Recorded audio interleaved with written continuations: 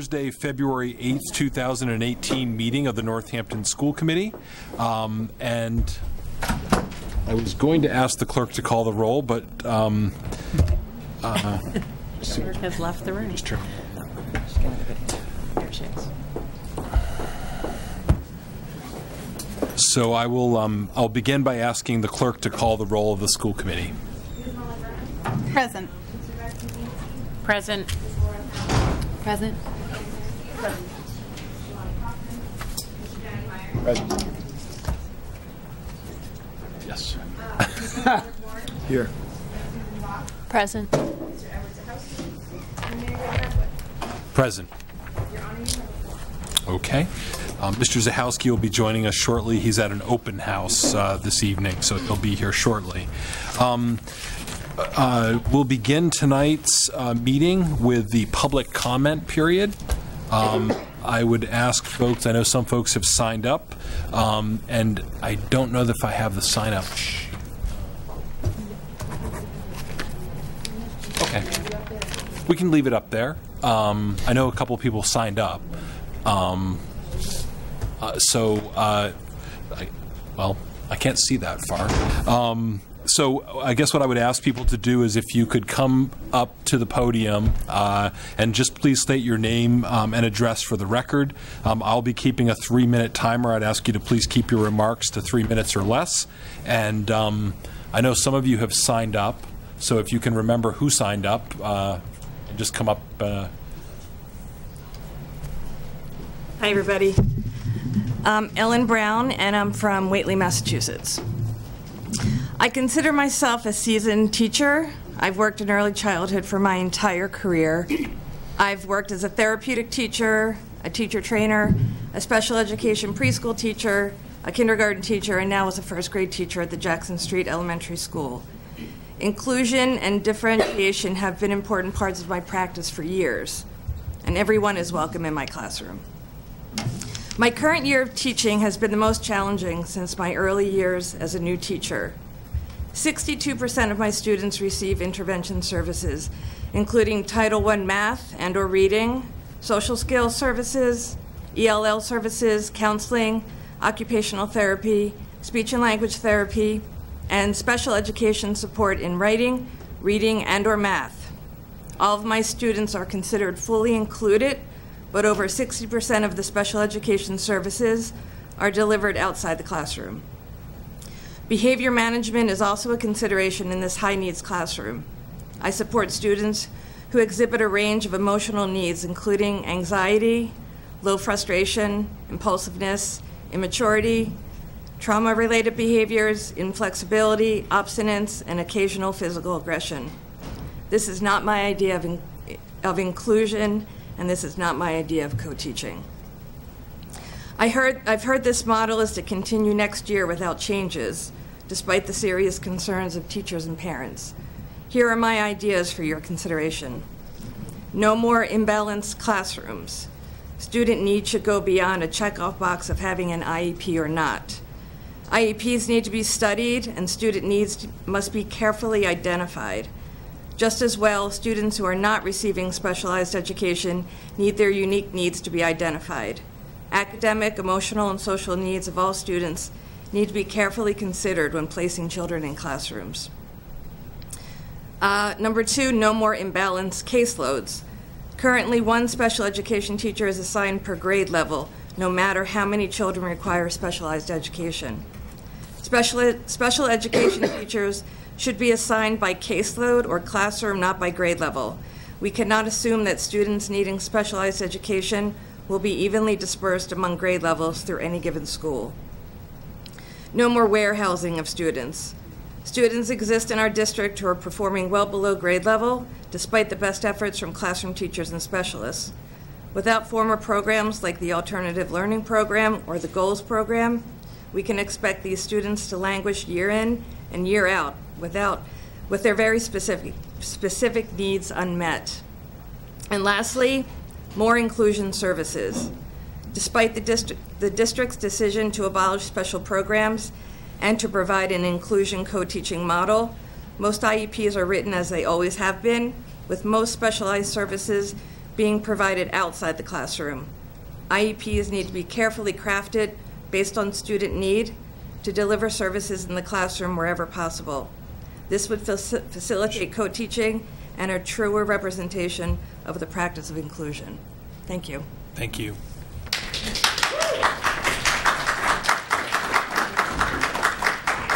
Okay, the next speaker.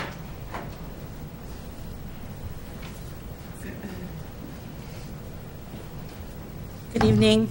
My name is Andrea Egito, and I teach kindergarten in Northampton. I'm also the teacher chapter coordinator for the Northampton Association of School Employees. I'm here to share with you tonight a petition that is currently being signed by all of the Northampton employees in support of our colleagues, in solidarity, and in a request for additional and adequate funding for the inclusion program that the district has put into place.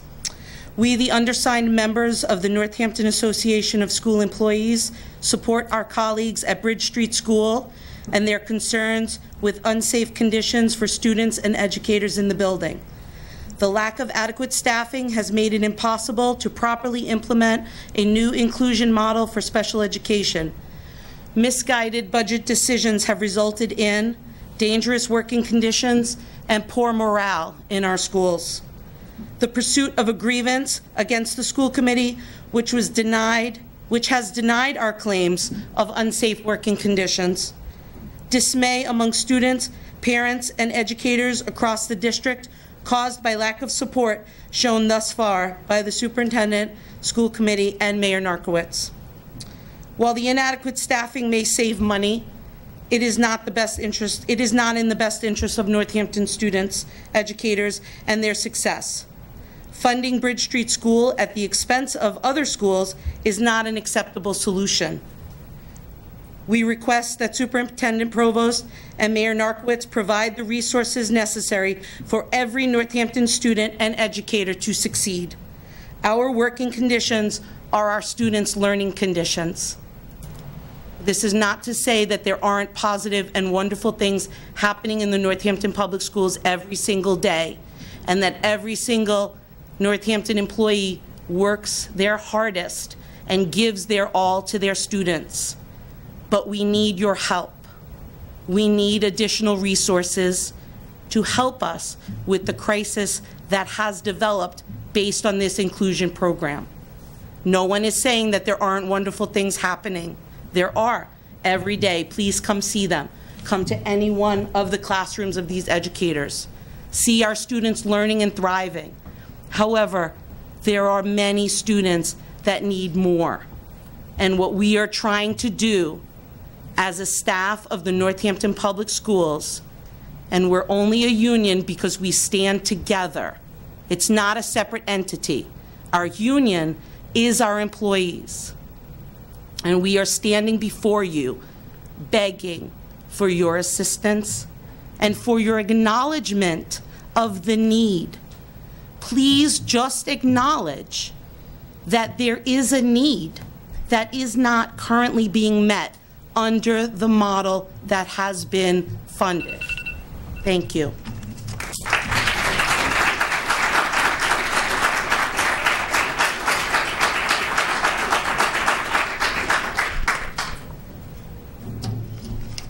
Hello, my name is Lee Graham. I live at 89 Marion Street. I have a son at Bridge Street School. I have prepared remarks. I also want to thank the teachers for being here tonight and for speaking. I really appreciate hearing from them and from the union. They are one and the same. So I also wanted to say thank you to the school committee and to the school and district leadership for working with parents this year to improve Bridge Street School and inclusive education in the Northampton Public Schools. Regarding the issues at Bridge Street, one thing that Dr. Provost said at the January 25th school council meeting was that the district is all in this together, that all the schools and stakeholders are invested in the success of Bridge Street. And I can see that through the input and support that we've gotten from teachers and staff at other schools, and I really appreciate that, so thank you. I also want to thank the City Council for listening and engaging with parents about our concerns for Bridge Street and for the broader municipal issue of funding for Northampton Public Schools. So I've spent a lot of time this year thinking about Bridge Street and its challenges and its possibilities. Instead of doing my actual job, I've been spending a lot of time on this. So I see a lot of potential for this school. I love its diversity. I love the feeling of acceptance and tolerance that I think is present there. I love that it's the downtown school as a trained urban planner. But I also think that parents' advocacy has uncovered a whole range of deeper challenges beyond just the rollout of wins. And I really want to encourage the school committee and administration and the city government to use this opportunity to really equitably and effectively staff Bridge Street and design a truly inclusive school district going forward. I have some recommendations that I want to share. I've sent them via email and in conversation to school committee and city council members before now, but I'd like to read them into the record. These are based on things I've learned from the activism of parents over the year, from talking with Principal Choquette, Dr. Provost, Student Services, from doing research on my own, and from asking academic colleagues who work in K-12 policy. So first, Bridge Street needs additional professional, non-instructional staff, full-time, not contracted, behavioral and therapeutic staff to work with the level of need that our students exhibit there. And I would look to the teachers and Principal Choquette, Student Services, and Dr. Provost to specify sort of what that might look like, but we need it. Secondly, I'd like to see more administrative leadership at the school level or at the district level, really thinking about WINS reform and other inclusion efforts going forward. So again, at that January 25th meeting, Principal Choquette talked about Ms. Nora, the tiered support specialist, as a de facto vice principal. And Ms. Nora and Ms. Sperry are so stretched that maybe there's something there. Maybe we need some type of leadership at the school to think about this. And then the last thing, I know I'm at my limit, but I'd really like to know or encourage training for the administration and the school committee around inclusion best practices. And I really think that for budgeting and overseeing the schools and the district, we all need to have a common framework for understanding the changing needs of our schools. Thank you.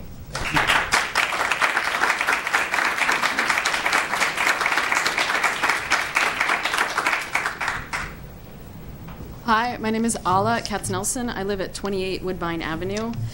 My child is a first grader at Bridge Street as well. My family moved to Northampton about 4 years ago, and we were really excited to find a home about half a mile from our local school. And we fully intended to keep our son at Bridge Street Elementary School for his elementary education. And this year, our excitement turned to deep dismay, and I feel we feel betrayed by the school district. I actually find it hard to believe that the issues that have plagued the school this year, not just in the first grade, are happening in an affluent college town. The WINS model rolled out this year was presented as a matter of social justice, as a way that children with different needs and abilities can learn alongside each other and can learn from each other. But as a parent, it really seems very clear that this was a massive budget cut dressed up in social justice garb. Social inclusion programs with the intense level of need that we see in our classrooms can't possibly look like this. So it just seems fundamentally a fact that the school district is trying to do something that is fundamentally more expensive with less money. So it seems that to me that what has happened this year is sort of the opposite of inclusion. Not only have the ideals of inclusion not been met, but I would wager that those ideals and how our children might see them have actually been damaged. Rather than seeing their peers learning at different paces and in different ways, both general ed and special ed kids have seen their peers, and probably their teachers too, at their worst. I find this deeply, deeply sad. My child is a general ed student. He doesn't have any specific special needs, but he does have needs in an educational setting, as all kids do. His classroom teachers, though, have had much bigger problems to solve than attending to them. Then there's the academics. Of course, the investment in the intense focus in solving the issues that came up this year was warranted. But did our kids learn as much as they should and could have? My educated guess, listening to him and having observed the classroom, is no. I am not an educator. I do not know what Bridge Street needs to return to its path as a school with perhaps some longstanding troubles, but a bright and rising future.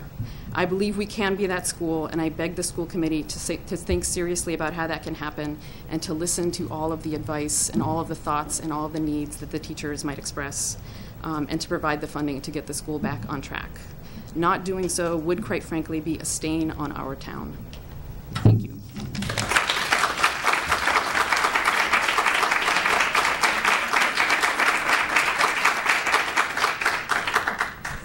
Is there anyone else who wishes to speak during the public comment period? Yes.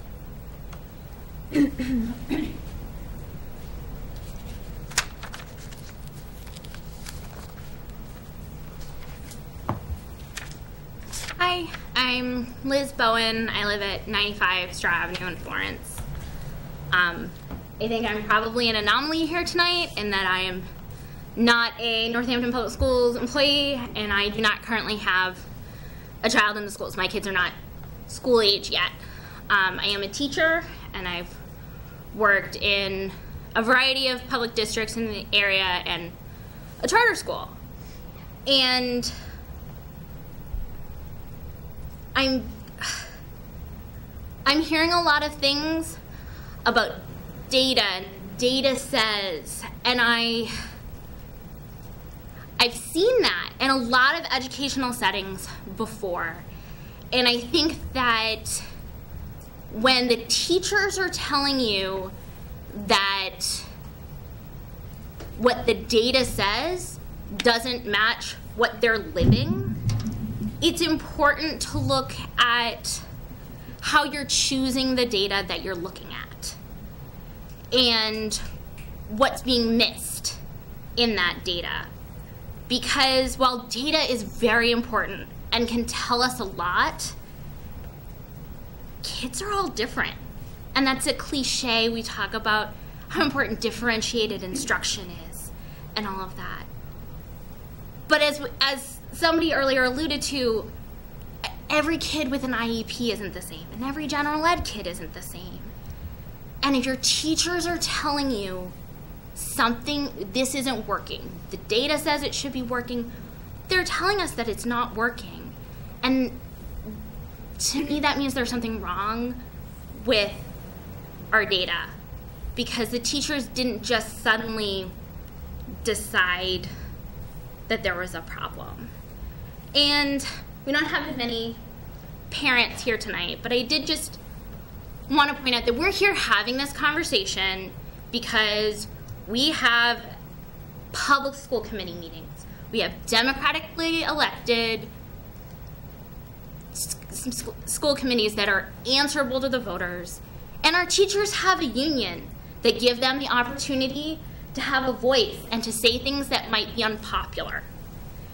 And to anybody who feels hesitant about public education right now, I would just like to point out that we are here having this conversation because of the very unique qualities of public education, because our teachers have a union and because we have a publicly elected, publicly accountable school committee. And I think that's really important, and I don't think that we could be having this conversation without it. Thank you.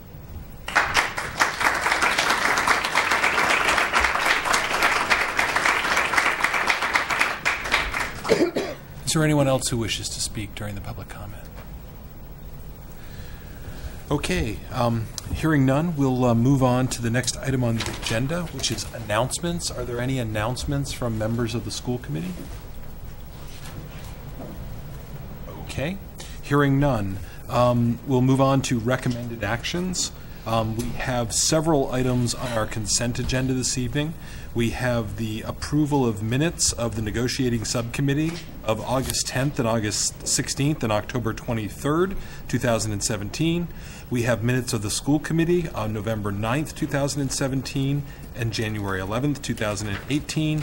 We have minutes of Rules and Policy Subcommittee, January 18th, 2018. And we have the minutes of the school committee retreat, January 31st, 2018.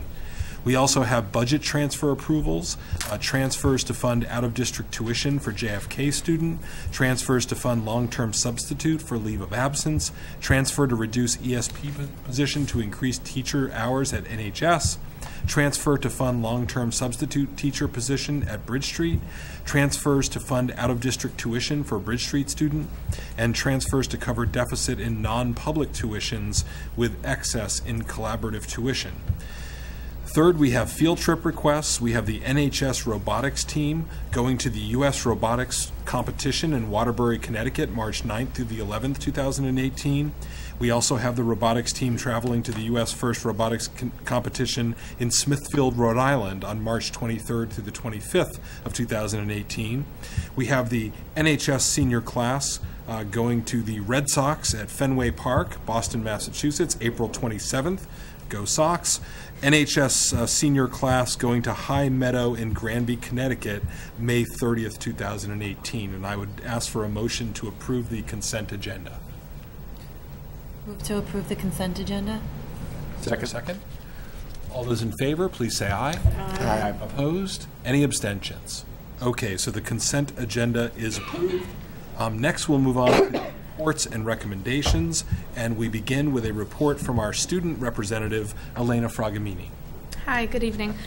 So recently the Student Union has created the Student Union Fund, which are reserved funds to support and sustain projects that will ultimately benefit Northampton High School's student and school community. These funds are open to any individuals or clubs or groups that are interested in applying for financial support for projects that will benefit our school long term. The Student Union was really inspired by the great work the Northampton Education Foundation has done in creating an organized grant application process to benefit our schools. Applications can be found in the Northampton High office or on Northampton High's Student Union Facebook page. Last Friday, the Young Democrats Club, Feminist Collective, Gender Sexuality Alliance, and Environmental Club co-sponsored a town hall with U.S. Congressman Jim McGovern. Around 600 to 700 students attended the hour-and-a-half-long assembly. Students were invited to submit questions in advance, and then were invited to ask Congressman McGovern their questions, which ranged from questions about immigration reform to the opioid epidemic to climate change and college affordability. The assembly was filmed by Northampton High Technology students and is currently up on the NHS Tech YouTube channel if any of you would like to check it out. I also want to extend some congratulations to Northampton High's winners of this year's Scholastic Art and Writing Awards. First, Adrian Albro Fisher and Lucia Kahn-Sperling for photography, Naomi Brennick and Brina Brown, Tashi Salcedo and Indy Francis for painting and art portfolios, and myself for work on Northampton High's student news broadcast. This is a testament both to all of these students' individual talent, but I think notably also the incredible commitment of Northampton High arts teachers in developing our students' talents, but also in helping them access the awards opportunities. I also want to extend a congratulations to Emma Tanner and Hazel Ethier for winning the Gazette Player of the Year for soccer and field hockey respectively. They and a bunch of other Northampton High All-Stars were honored at a banquet last month, so testament to their talent as well, and a thank you to our sports community. Thank you very much, Elena. Okay, next we move to a report from the superintendent, Dr. John Provost. This is an update on the first 90 days of inclusion.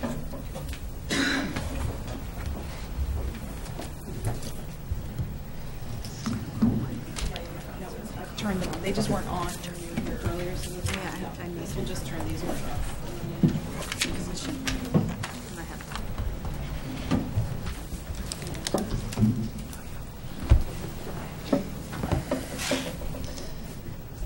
Good evening.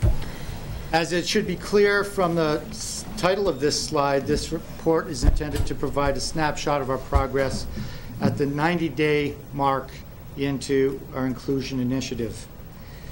I think it's important to just draw some attention to that because it's not a snapshot of the first month or the second month. I think that's a time when we were at a very different place.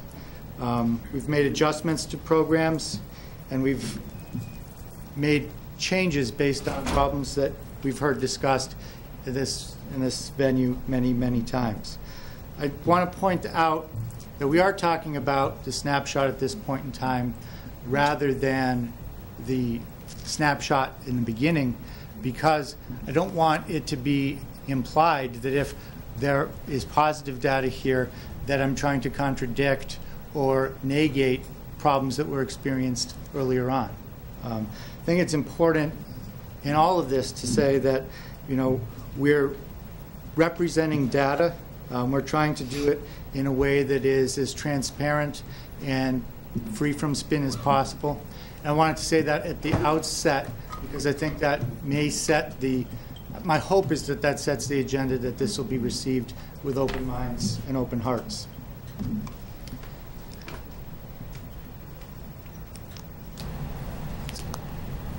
I shouldn't have pushed that button. Okay, there we go. Put this here. I want to start by discussing some limitations of this report. Just to be clear about it, we work and live in a multivariate world, right? So this is not represented as an empirical study. There are a number of variables that we were changing all at one time. Any changes that you see are a result of the entirety of the changes of those variables, and the design here isn't such that we can track back any change in performance to any change that we made to the overall program. To give you some examples, we added an ELA coach in addition to moving to an inclusive model this year. We have no way of tracking back when we look at ELA data how much of that change might have been a result of the coach and how much of it might have been a result of the different model. We added a new math program. Again, we did that at the same time we made the change in inclusion. So when we look at changes in math scores, how much is due to inclusion and how much is due to math is an unanswerable question. Also, this is one of the most important changes we made. We made the change over the summer, which means that every student has a different teacher than he or she had the year before. Teachers are one of the major sources of variability in student achievement, and every single student has a different teacher. So we don't know how much of the change is based on the fact that they're all with different teachers. One of the things that we will do in most of the slides we look at is try to control for one of the other parts of variability, which is the students themselves, by looking at cohorts of students rather than looking at grade to grade in different years, which would be different students.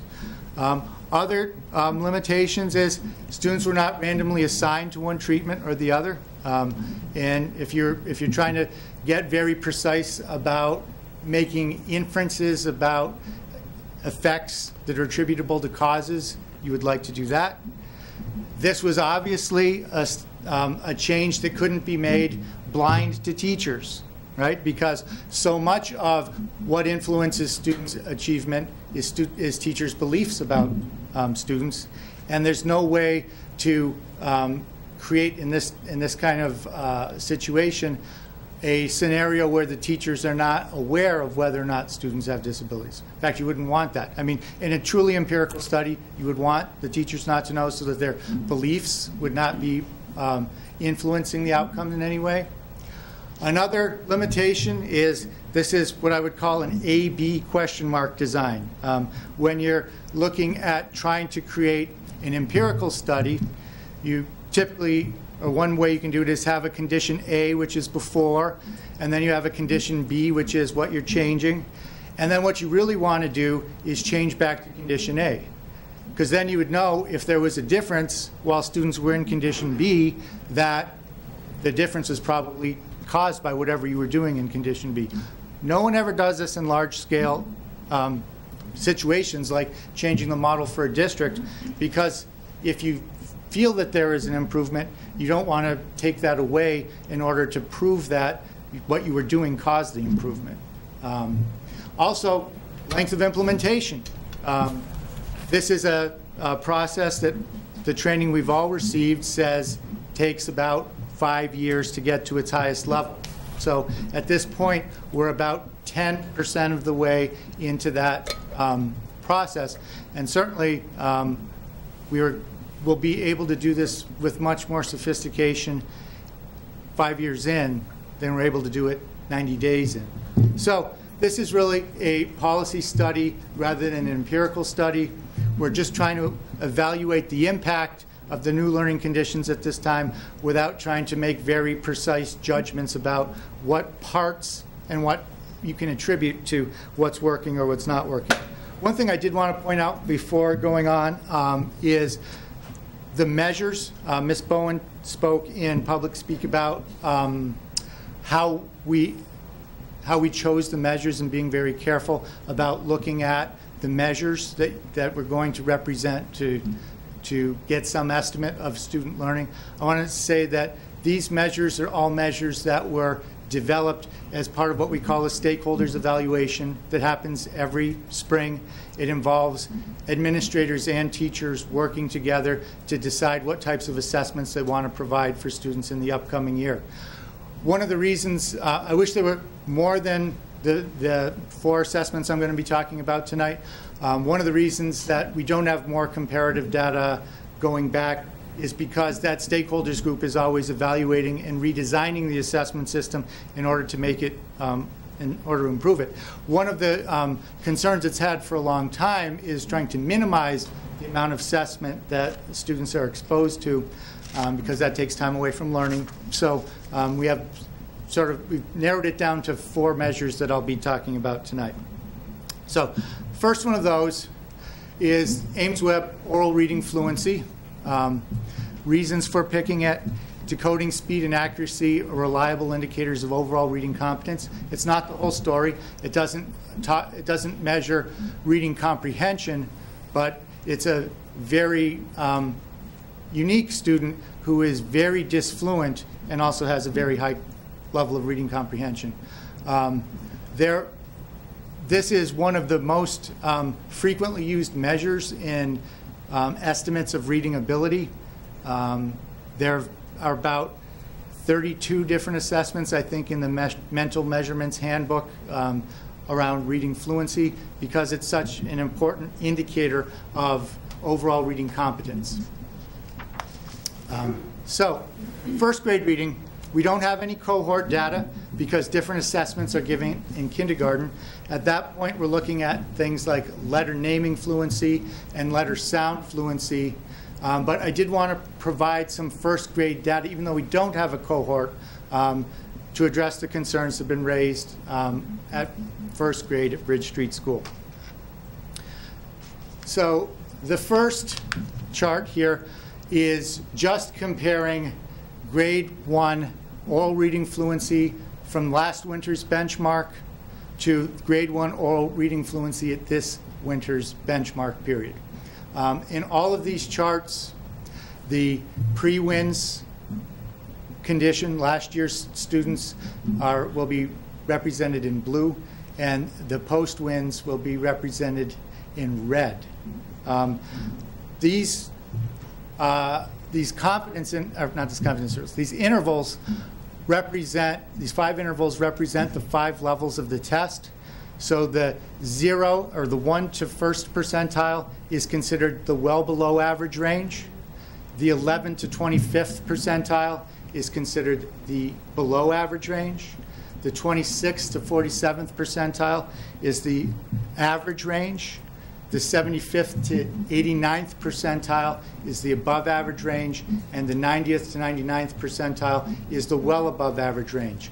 These percentiles are national percentiles, so we're comparing our students to the entire national sample.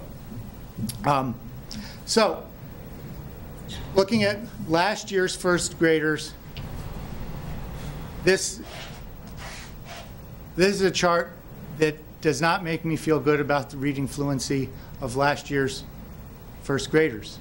The plurality of students were in the bottom 10% of students.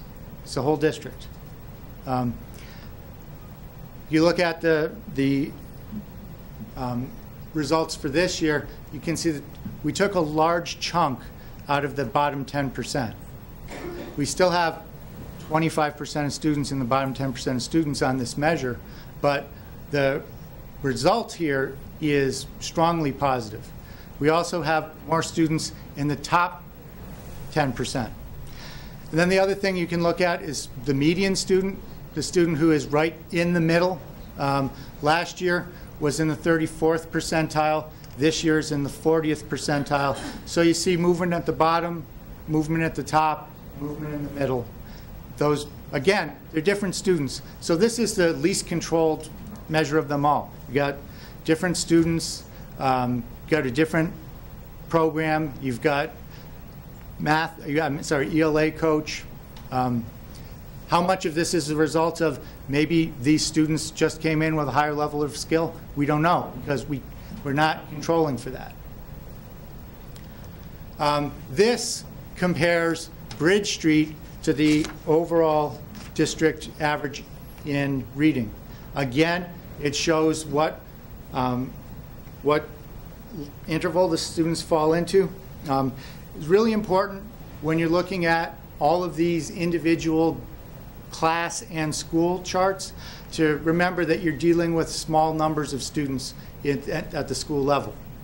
So 5% of the first grade at Bridge Street is one student. Actually, less than a student is more than 5%. So just comparing here, you can see that the data for Bridge Street, more or less, this year kind of looks like the data for the overall district last year. There's slightly fewer kids in the bottom 10%. There's slightly more kids in the 11 to 25%.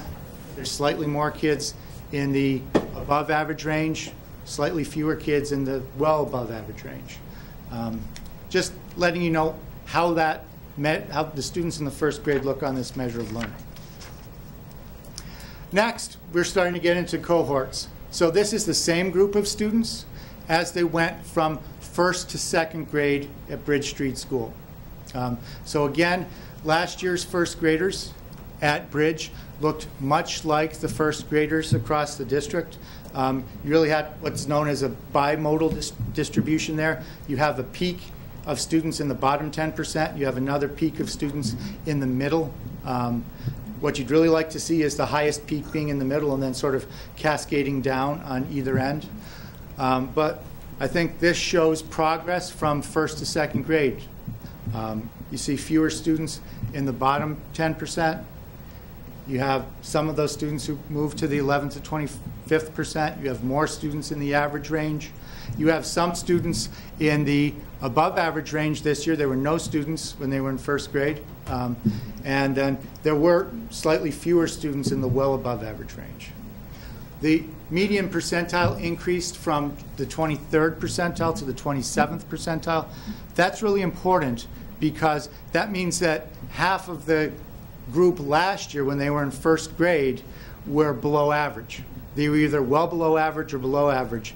Now the student in the middle is at least within the average range. This looks at the second to third grade cohort. So again, it's the same students. Again, it's a positive direction.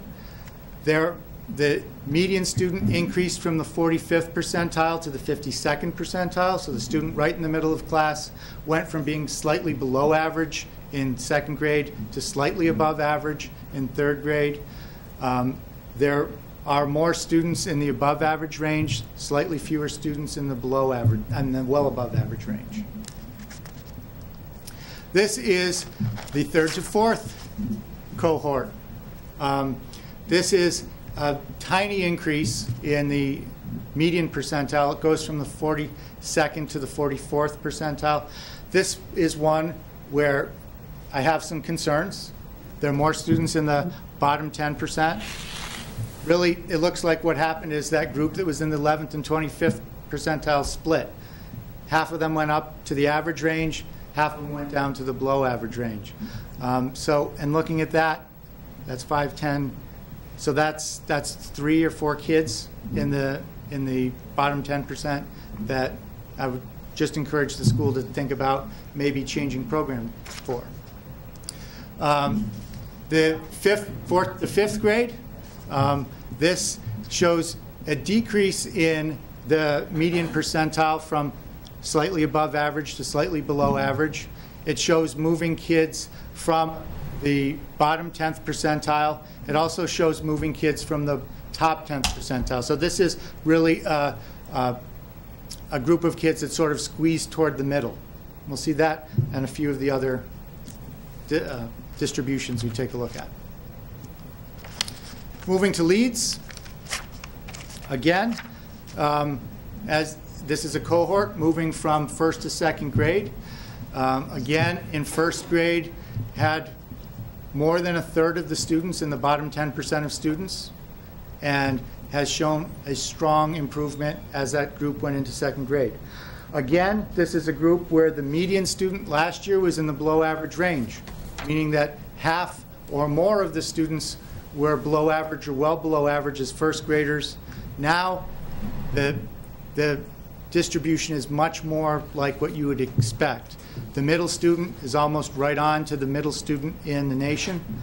There is still a sort of negative leaning skew towards the bottom end, with almost 25% of students in the bottom 10th%, but it's progress. Next is the 2 to 3 cohort at Leeds. Here, it's basically just a little bit better. It's more or less the same picture, basically moving a few kids from the below average range to the average range and leaving everyone else basically the same. The median increases from the 40th percentile to the 46th percentile. Some of that is due to moving some students into the average range. Some of it might be also due to what's happening in that wide 50-point middle interval. This is looking at the 3 to 4th cohort at Leeds. Here, the median percentile increased from the 50th percentile to the 64th percentile. As you can see, similar numbers of students in the below average ranges. There's a few less students in the average range, so it's basically a matter of moving some of the students out of the below average into the average, some of the kids from the average to the above average. This is the 4th to 5th cohort. This is a median percentile decrease from the 53rd to the 48th percentile. Again, it is a, like the 5th grade at Bridge Street, a group that seemed to move towards the middle. This is Jackson Street, 1st to 2nd grade cohort. Again, in 1st grade, this graph looked almost identical to the Bridge Street graph in 1st grade and the Leeds graph in 1st grade. And they also showed progress from 1st to 2nd grade. The median percentile increased from the 25th to the 42nd. So again, it's a group that had more than half, or at least half of the students in the below average or well below average range as first graders, and now has the average, the middle student in the average range. Also would point out that in addition to removing students from the bottom 10%, it added students to the above average range last year in 1st grade. There were no students in the above average range. Now they have that. There are fewer students in the well above average range. This is the 2nd to 3rd cohort. This is a median percentile decrease from the 66th to the 58th percentile. Again, this is a chart that looks somewhat similar. You have some more kids in the bottom 10%. You have some more kids in the 75th to 89th percentile. You have fewer kids in the average range. You have fewer kids in the top 10%. This is a 3rd to 4th cohort. This is a median percentile increase from the 52nd to the 66th percentile. This is probably one of the most interesting cohorts that we've had this fall. Really what happened was that below average group, when they were in 3rd grade, the 11th to 25th percentile group split. And half of them went up to the average range, half of them went down to the below average range. But I wanted to talk about how that happened. because I did take a look at the individual students, given how interesting that is. So when these students were in 3rd grade, the bottom 10 students were reading an average of 39 words a minute, and the top 10 readers were reading an average of 161 words a minute. Using Fontes and Pinnell expectations, that put the first group at the beginning 1st grade level and the second group at the 6th grade level. This winter, the bottom 10% are now reading 67 words a minute, and the top group are reading 193 words a minute. Both groups added 30 words per minute to their scores.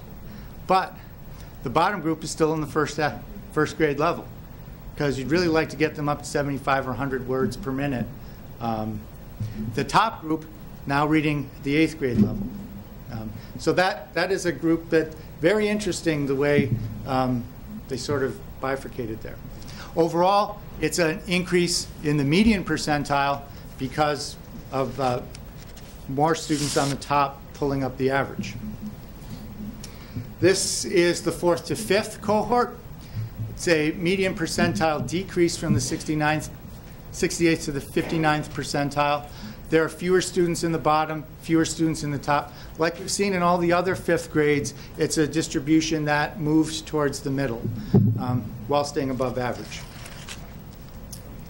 Ryan Road. Here's one where we can't, the Ryan Road 1st to 2nd grade cohort is so small you can't produce percentile ranking for them.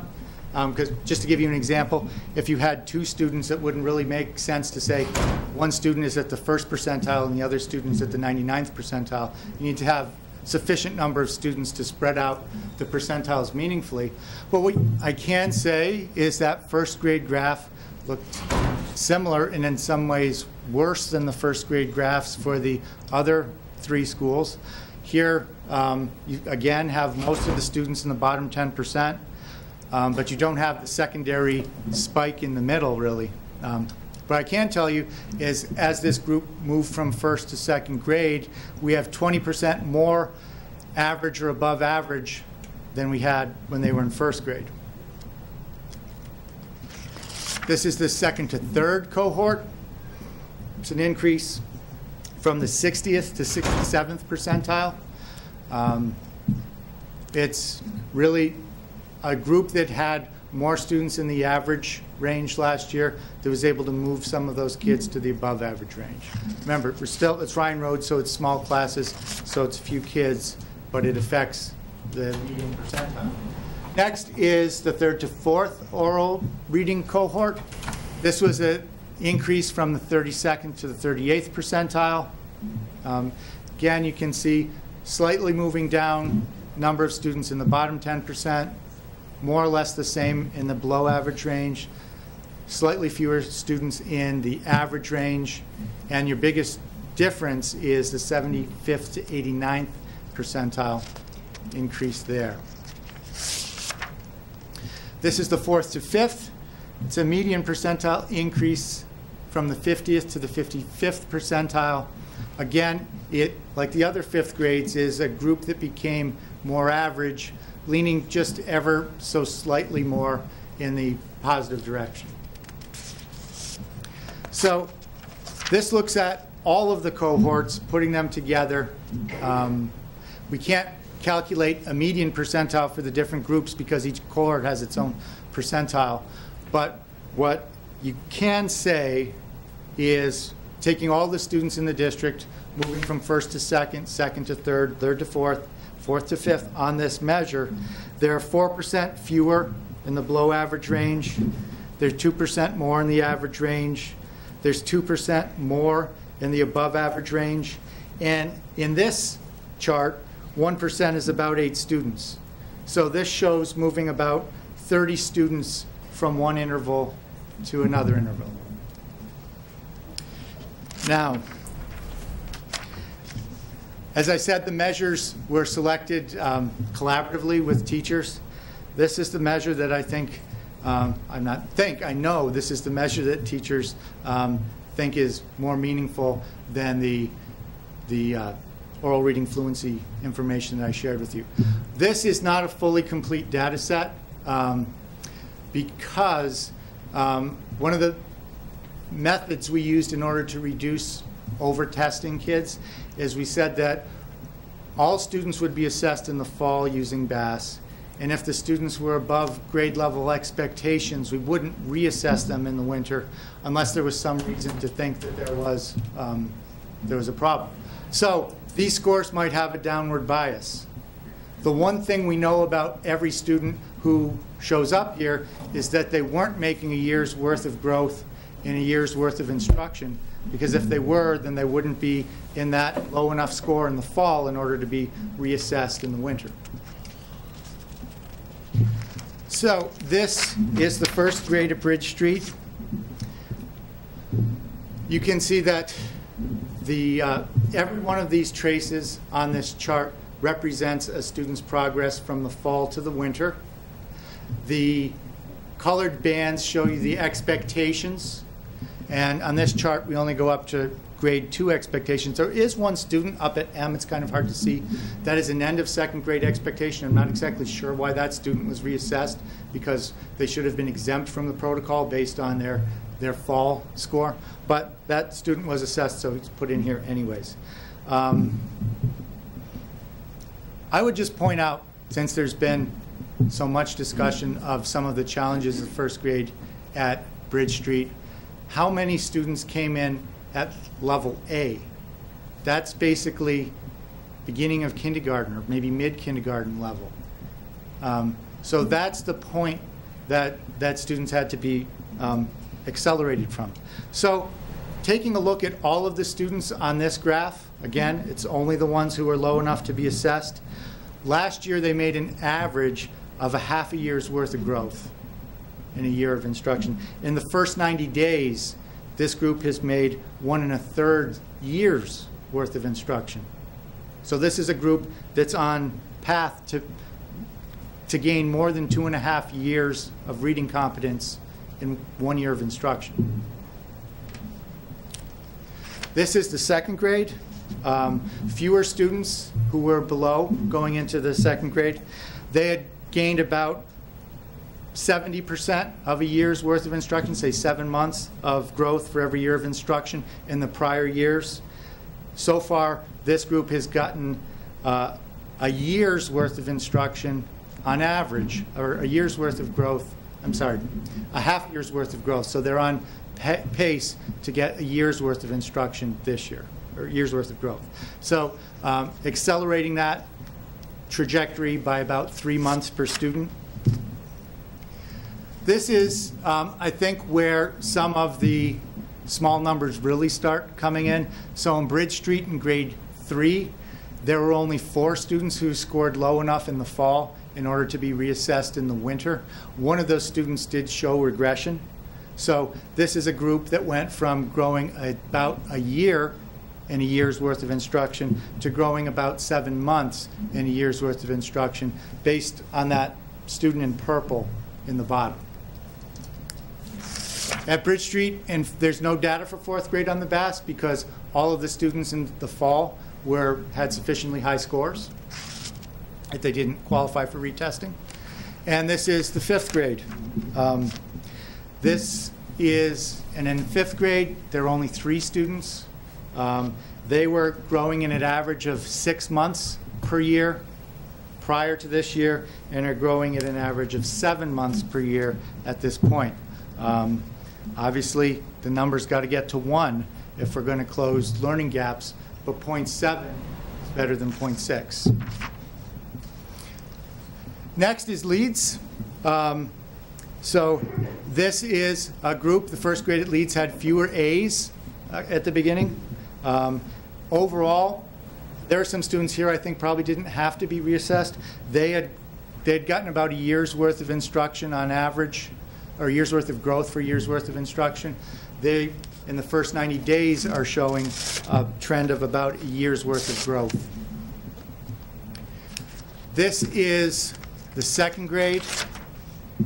This group was getting about 9 months of growth per year of instruction. The average for this group now is 1 year per year of instruction.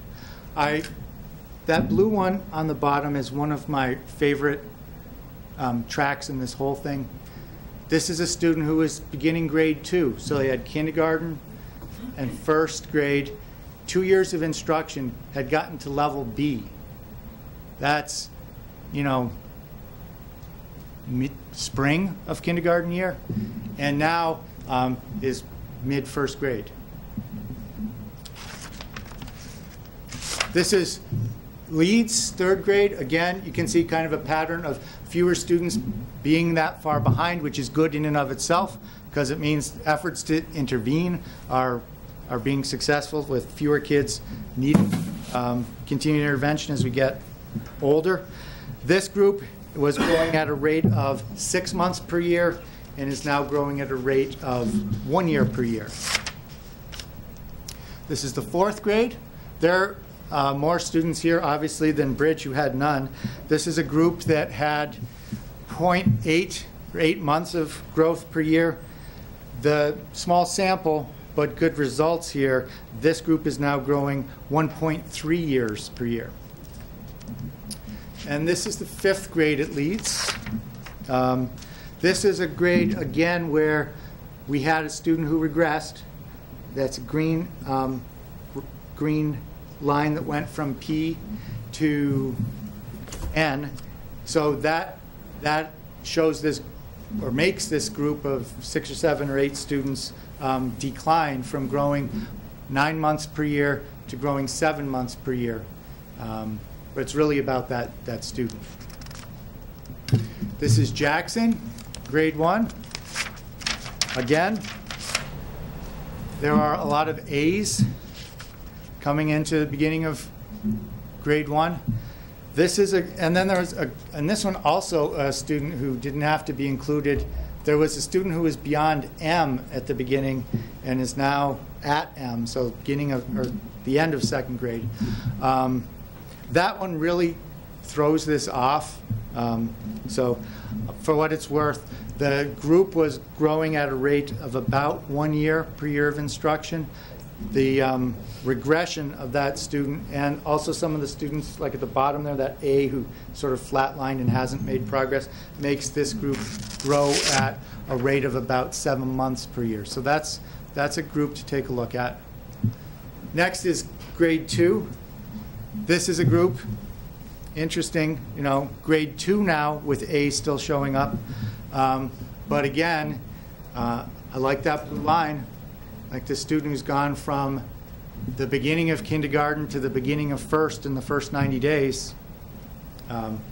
So this group was growing at a rate of 8 months per year and is now growing at a rate of 1.3 years per year. This is grade 3. This is another grade where we had 1 student who regressed, we had 1 student who made no progress, and 4 who went up. Taking that all together, it goes from 0.8 growth per year to 0.7 growth per year. Oops. This is grade 4, more students in this chart. This is a group that was growing 8 months per year, now growing 1.3 years per year. This is the 5th grade. This one is really uninterpretable, and this one may be caused by an inaccurate email that I had sent out. There were so many students in here who shouldn't have been assessed that it basically said that they were the same before is after, because you see the W, which is grade 6, the V, which is the end of grade 5, U, T, all those straight lines going across basically swamped, when you try to do any kind of an average, swamped everything else. So just say uninterpretable chart. This is Ryan Road. This is, again, first grade, again, a group with a lot of A's. This is a group that is growing 1 year, more or less per year, to growing 1.2 years per year.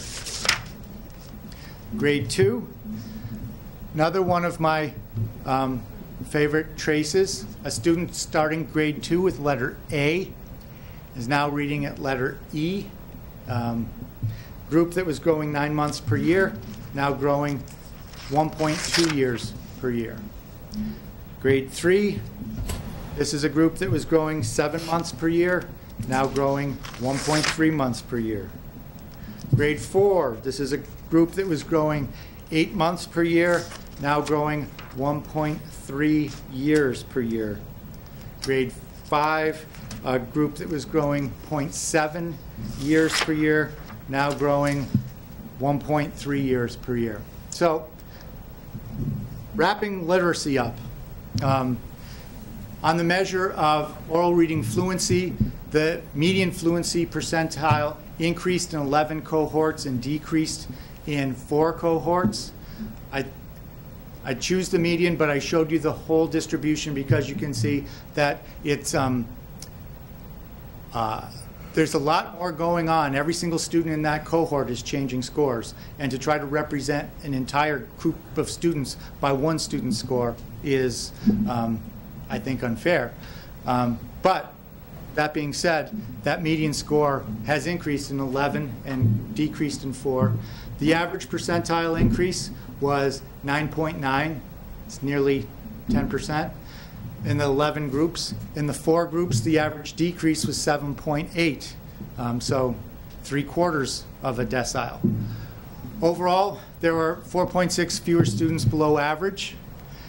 Now, looking at the BAS and just the below grade students, 26 showed more than a year's worth of growth in the first 90 days. 18 showed exactly 1 year's worth of growth in the first 90 days. 165 showed a partial year's growth in the first 90 days, but that's okay if that partial year is 0.5 or better, because we still have half the year to go. 13 showed no growth, 7 declined. So change in the weight of growth, if you do this sort of unweighted, it would be 0.8 to 1, so 8 months to a year. Or if you do it weighted, meaning that you assign more to the schools where there were more students, it goes from 0.9 to 1.2. Either way, it looks like students are on a trajectory that's getting them about 2 months more worth of growth in a year's worth of instruction. So, first grade math, again, we have no cohort data. We're only including this because of the concerns at first grade at Bridge Street. So remember, unlike the last bunch of data you were looking at, these are not the same students. This is the district-wide picture, and this is one of the measures we're using. It's math fact fluency, 1 digit. The percentile remains, the median percentile remains 36. Overall, slightly better. Remember, here small differences do matter because this is looking at the group of about 200 students. Meaningful. The reason that the median percentile remains the same is this is not a very sensitive measure.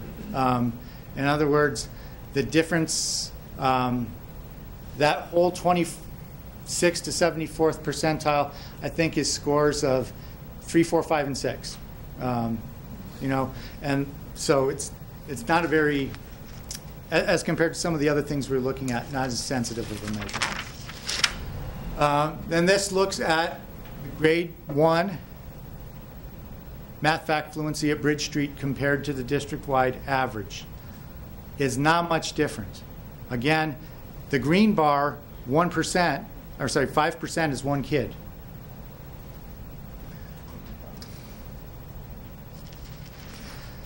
This is math fact fluency 10s, another one of the measures we use. Here, one of the things that remains, it's a conversation I'd like to get to at some point, is what can we do about moving students out of the bottom 10%? In the pre-WINS era, 30% of the kids were in the bottom 10%. In the post-WIN era, 30% of the kids are in the bottom 10%. That's a group that we need to get some progress on. However, I will say that we did move the rest of the students up. If you look at from the pre-wins to the post-wins, there are fewer students in the average, more in the above average, more in the well above average. But again, percentile remains 50 because what you have is sort of the weight on one end of the distribution balancing the weight at the bottom end of the distribution.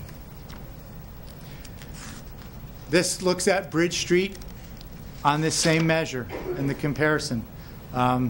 So here is a measure where I would say Bridge Street fares slightly worse than the rest of the first grade in the district. But again, by how much? It's a difference of about 2 students in the bottom 10%. It's, you know, a difference of 1 student in the above average range.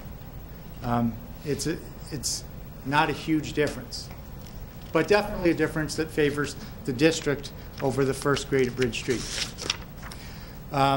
This is a third math measure we use, number comparison fluency. Again, it's not a cohort. And again, not very sensitive. You see there are differences. There are more students in the average range in the post-wins era. There are fewer students in the bottom 10%, but not enough to move the median. The median is still 31. And this is how Bridge looks compared to that. So here's a student where, or here's a situation where Bridge Street has fewer students in the bottom 10%, but it has more in the 11th to 25th percentile. Doesn't have any students in the 75th to 89th percentile. So I think it's slightly worse than the average for the district, not a lot worse than the average for the district. Okay, so now we can talk about other measures that we use. These are ones that carry through from 1st to 5th, so we can look at cohorts. Number sense fluency. Why do we look at that? It's a predictor of calculation fluency. Deficits in number sense are at the core of many learning difficulties. So if a student has poor number sense, it's an indication that that's a student who may need more support. It's also a practical measure for progress monitoring because we have multiple forms we can give the student repeated measures on it without having a practice effect come in and confound the data. So this looks at Bridge Street from 2nd to 3rd grade. So again, now we're starting the same groups of students. This is a first grade that was increased from the 64th to the 66th percentile. This, I think, with everything else that has been called out, I'm going to say this on a few schools, but this really, I think, is a time for Bridge Street to shine. You know, here you have 2/3 of the students in the top half of students. Okay. This is 3rd to 4th. This is an increase from the 56th to the 70th percentile. Can see nice movement from the average range to the above average range. This is Bridge Street, 4th to 5th. Increase in the median percentile from the 59th to the 72nd percentile. Again, fewer students in the bottom 10%. There are fewer students in the top 10%, but many more students in the above average 2 intervals and fewer students in the below average interval. This is Leeds. This is a cohort that went from the 50th to the 50th, where the median went from the 50th to the 61st percentile as the group went from 1st to 2nd grade. This is the one sort of blemish on this graph is there was an increase in the number of students in the bottom 10%, but sort of the offset of that is there are also more students in the top 10%. And there are also almost no students left in the 11th to 25th percentile. This is 3rd to 4th. Here's one that showed a very strong push towards the middle. The median remained the same.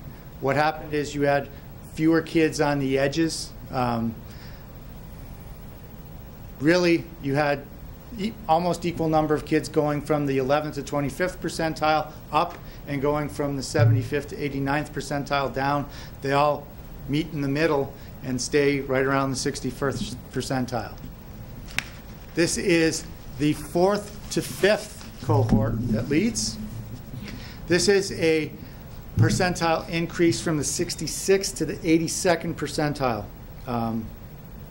So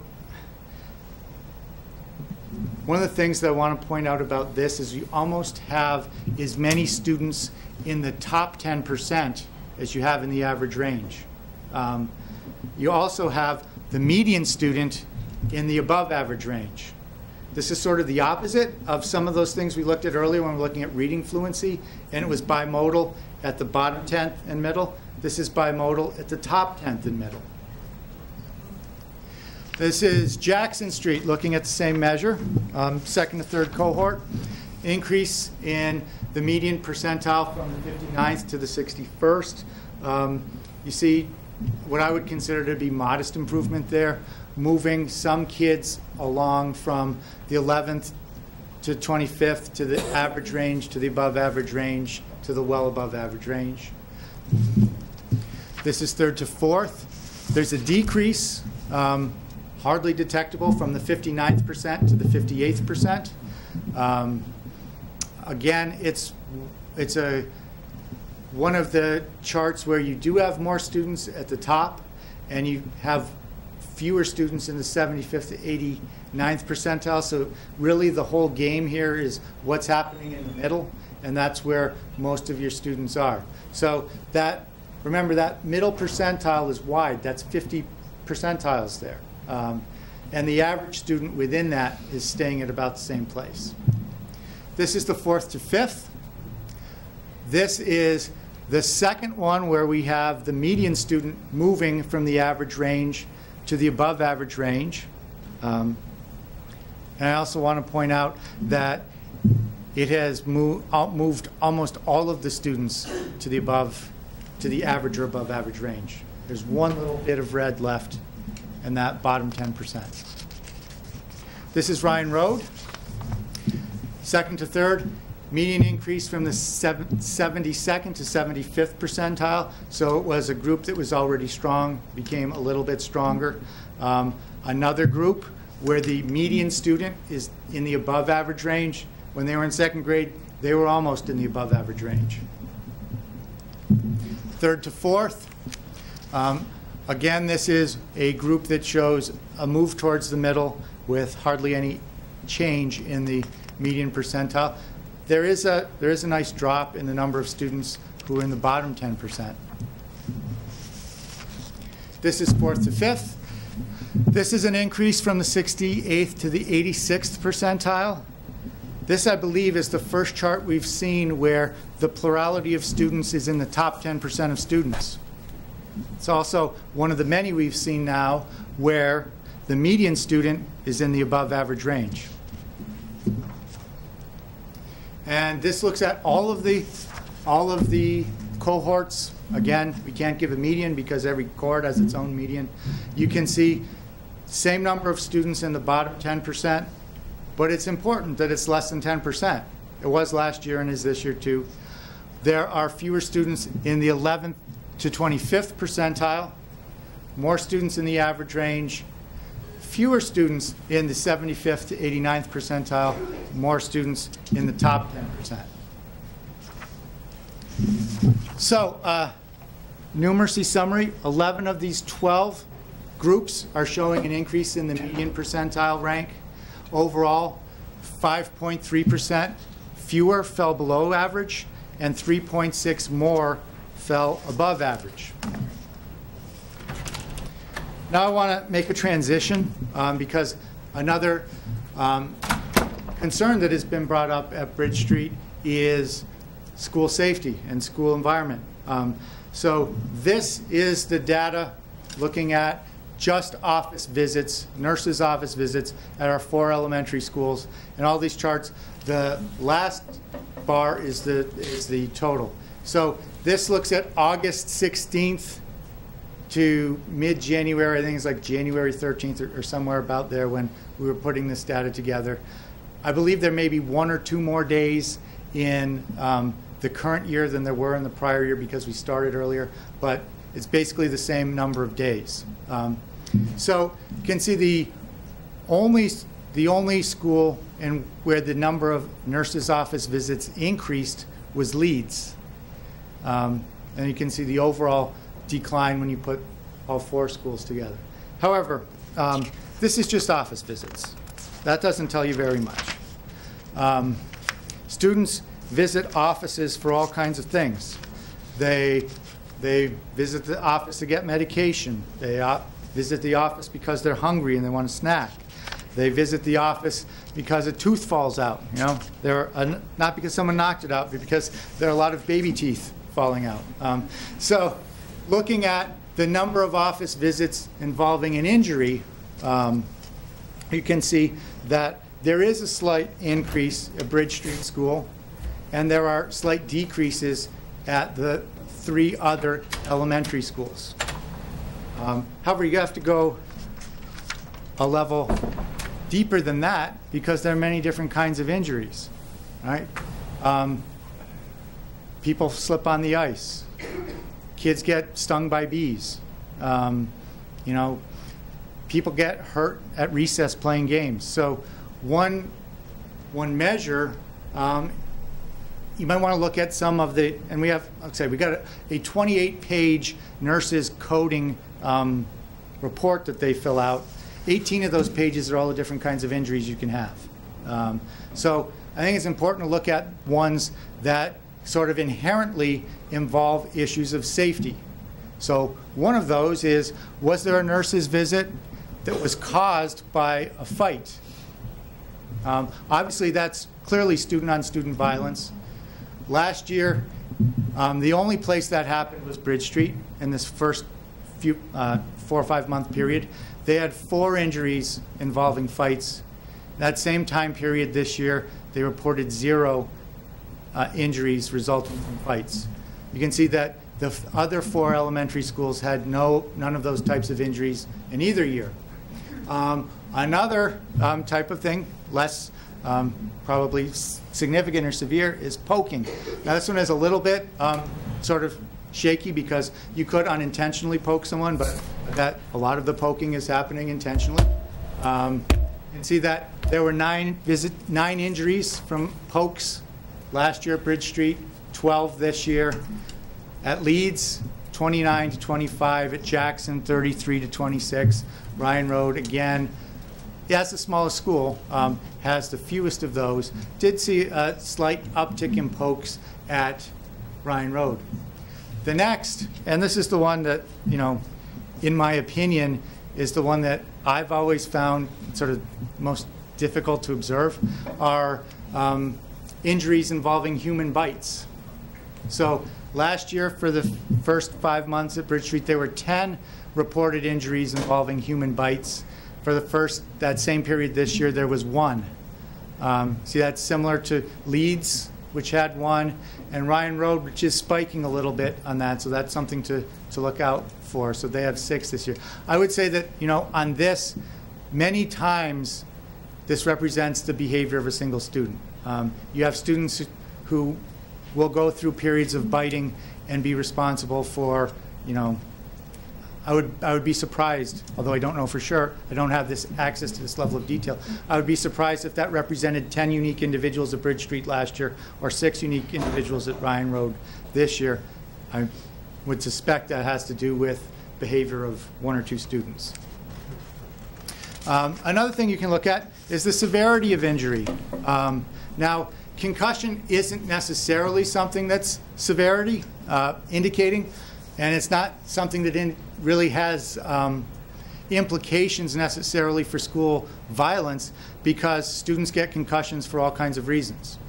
They get concussions playing on the playground, they get concussions falling off the monkey bars, but concussions have been in the media and have been part of the discussion, so I felt it was important to give that data. So last year, there was 1 concussion reported in the first 5 months of school. This year, 1 concussion as well. Jackson Street had 0 last year, 1 this year. Ryan Road had 2 last year, 0 this year. I will point out, on Leeds' report, it said 8, and I called the nurse and I said, what's happening there? I haven't seen any injury reports. She explained to me those were all concussions that happened outside of school, that she was collaborating with the physician on and just monitoring the student. So she said she felt it was appropriate to list that as 0 rather than 8. Another indication of severity can be, did the student have to be sent home due to the nature of the injury? Last year, there were 8 students who had injuries severe enough to be sent home first 5 months. This year, 2. Leeds had 11 last year, 14 this year. Jackson Street had 2 last year, 0 this year. Ryan Road had 4 last year, 3 this year. And then the last, obviously, an indication of severity, visits or injuries severe enough to require a student to be sent to the hospital. There was 1 at Bridge last year, 1 at Bridge this year, 0 at Leeds last year, 1 at Leeds this year, 3 at Jackson last year, 0 at Jackson this year, and none at Ryan Road for either year. So just talking about overall impressions, again, I can't say how much of this is inclusion, how much of this is coaching, how much of this is new curriculum, but I can say the combination of factors seems to be having a net positive effect on student learning, although it's not every class, it's not every student, but when you consider a policy affecting 1,000 students, the direction is in the positive direction. Interestingly, the strongest literacy improvements are in the early grades. That part, I guess, isn't interesting. That's what I would expect, because we know that the early years are the prime time for growth. What did surprise me about this is the strongest numeracy improvements are in the later grades. And I don't know why that is. It's just interesting. And, you know, the number and severity of injury reports is down in the aggregate for selected types of injury. I can't say that our data produced for us by our nurses supports the idea that students are being injured at any higher rate than in the past. So, as I said, we're 10% into this. We've made many changes already, and by the time we get to the 5-year mark, I'm sure we're going to make many more changes. But when I look at what the biggest challenge is for the next 90 days and possibly beyond, these are what I see. The first is balancing advocacy and inquiry. I feel that the equilibrium between these two modes has kind of been thrown off. Every person has an unconditional right to advocate for anything, but unrestrained advocacy really shuts down the ability for people to hear each other. And so I think one of our challenges, based on where we've gotten as a school community, is moving the advocacy volume down and moving the inquiry volume up, so that we can be more engaged in conversations that are going to inform the next 90% of this journey. Next is fostering reflection and generative conversation. It's kind of related to the first. What we really need to do, I think, to create the next 90% of this journey is to engage or increase our capacity to engage in reflective practice with ourselves and reflective practice with others. We have seen different iterations of this in the first 90 days. There have been a lot of discussions where some groups, I'm not pointing out any group, I'm just saying some groups, because this has happened on all sides, have said to other groups, this is what you should do. And that hasn't led to a lot. There have been other groups that have said, all right, what can we change to try to make things better? And in general, those processes have been generative of more solutions. A third is improving the relational environment, what some people call the social fields. One thing that is obvious is that there are places where emotions are raw and where relationships have been strained. And when you see that, you can't see people performing at their best, either the employees or the students. What can change that is people becoming more grounded, which is difficult for all of us. It's been difficult for me through this. But I think that's an important part. I mean, bringing, for example, as I like to talk about this, bringing your best self every day, even when it's hard, that's a real challenge, I think, in the next 90 days. Next, shifting from reactive to creative problem solving. One of the criticisms of the interventions we've done at Bridge Street this year is that they've been reactive or reactionary. I agree. Getting out ahead of that sort of cycle is really important in the next 90 days. And I think that begins with the budget discussions that'll start taking place in this room in 2 weeks. But I think probably the biggest change is recognizing that problems out there are in here. This is, what I think of every time I hear people saying, we could be so much better if we could just get rid of this student in our class, or we could do so much better if we just didn't have this negative teacher in the school, or we could do so much better if we just didn't have this principal, or we could do better if we didn't have this superintendent, or if we just changed the school committee. I believe a lot of those conversations have happened. I'll admit to participating in some of those conversations.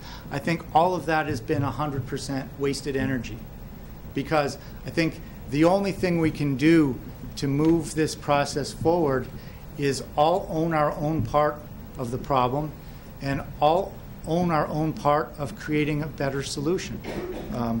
So that's where I sort of see the work and where I frame the work for the next 90 days. I think that the start has not been without difficulties, as you've all heard, but I think the indicators we look at for student achievement and student behavior are positive. I'm very confident that when we get to the end of this road in 5 years, you're going to have a system that is much better for kids, much better for employees, much better for all involved, but it will take time to get there.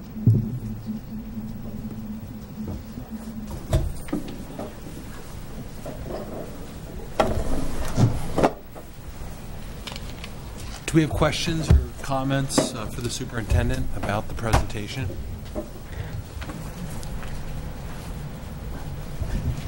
I have one. When you showed the student-on-student injuries, is there a significant student self-injury? Self-injury is one of the codes. I don't think that we had self-injuries reported at any of the schools. Not 100% sure. I do know. I am 100% sure it's one of the codes. I'm not 100% sure. That's fine. I'm still digesting. Thank you. It was a lot of information and interesting. A question I have for the literacy data you showed and some of the groups of kids performing at the lower end, especially the 0 to 10%. At what point does it, and how does the process go to say, okay, maybe this child has an undiagnosed learning disability? At what point does that sort of process begin, and who initiates it? So that is our RTI process. RTI stands for Response to Intervention. This whole assessment regime, except for the BAS, was put into place in order to help identify those students and start providing interventions for them. You probably heard us discuss Title I reading.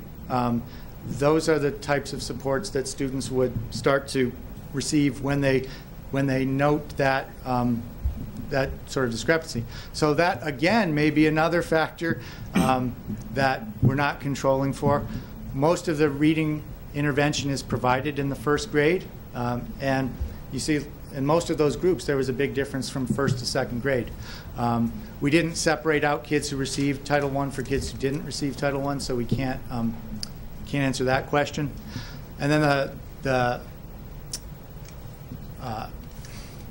philosophy of response to intervention is if after receiving the intervention the scores don't improve or the performance doesn't improve, that becomes a student that you look at as possibly needing a further evaluation in special education. You know, it is one of the things, though, as we think about, you know, how that happens and where that happens, we have, as a district, made a decision. I mean, this is a collaborative decision with teachers to not start that process until first grade. I think because of an interest to not involve kindergartners who might not need it in an intervention.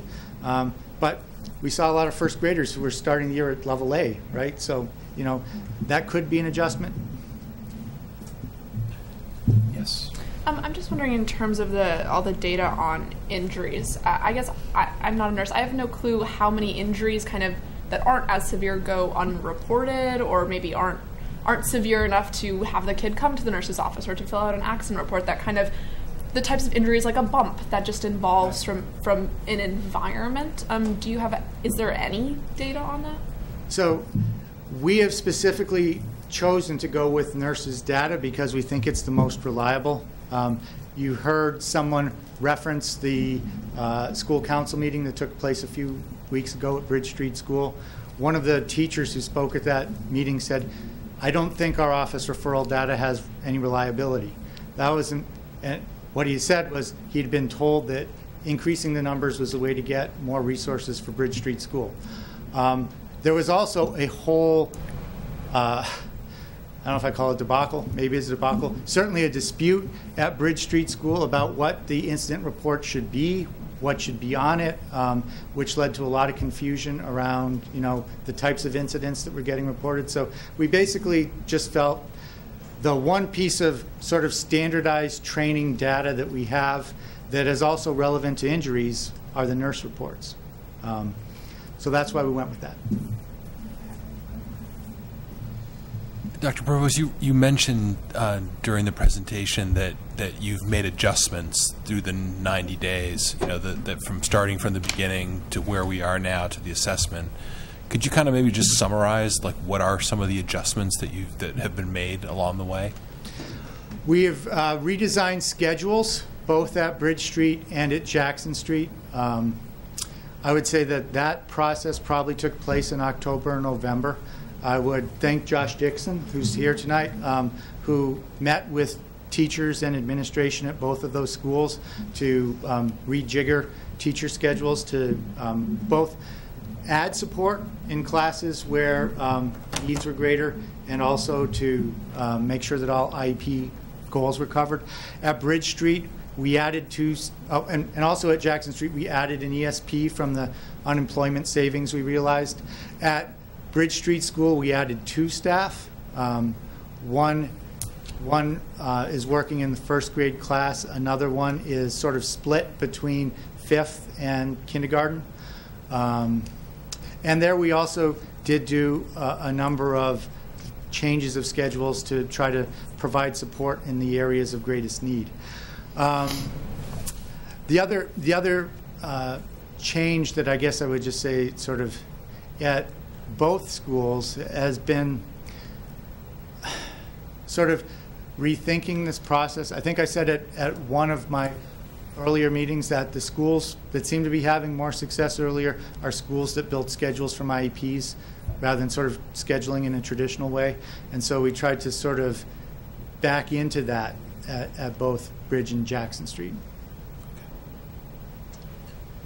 So given that we have, you know, 2 narratives, or competing narratives, have you given any thought to bringing in perhaps a visiting committee or experts from outside or from another system who have already implemented an inclusion model to provide us with a third party's view of what they see is going on, and maybe even to give their guidance based on their prior experience? I would say that there's probably more than 2 narratives going on. Right. You know, there's multiple narratives going on. I have not given a lot of thought to that. What I have given more thought to is the idea of staff within the district who are meeting with greater success going into places where there seems to be greater need and trying to share that, because in that scenario, we're working from a framework of people who all have similar resources at their disposal. It's not that I'm opposed to that, but I just think that the visitations we've been able to have from other staff within the district have been really meaningful. I mean, they've led to changes in the way staffing's being done at Bridge Street now. And I would throw this out. I didn't add this piece of data, but related to the issue of safety, I gave the workers' comp claim information at the last meeting. I checked with HR today. There have been no new workers' comp claims related to student behavior in the last month. So I think, and that was January. That was a long month. We had some holidays and we had some snow days, but for the most part, it was a full month. So I think that process has been fruitful, and I would like to try to encourage more of that. Ms. Fallon? The number sense fluency gains from 4th to 5th grade district-wide are kind of amazing, and I know you said that you didn't figure out what that was. Do you plan on maybe investigating exactly what's happening? I mean, going from 59 to 72%, 66 to 82%, 63 to 75%, 68 to 86%, like in all 4 elementary schools from 4th to 5th grade, it seems like if there's something specific that's causing such gains, maybe we want to figure out what that is. I would like to know what it is too, but I don't want to perform the experiment to find out, because the experiment would be that you start withdrawing things until you find the thing that makes the scores go back down, and then you know what it was. I have a suspicion. I'll never be able to prove, because, as I said, it wasn't a controlled experiment. The biggest thing we changed in math was the math curriculum, and we changed from a curriculum that wasn't aligned to a curriculum that is aligned. I think that probably has a lot to do with it, but I don't think we'll ever know for sure. Other questions? Other comments? Okay. Thank you very much, Dr. Provost.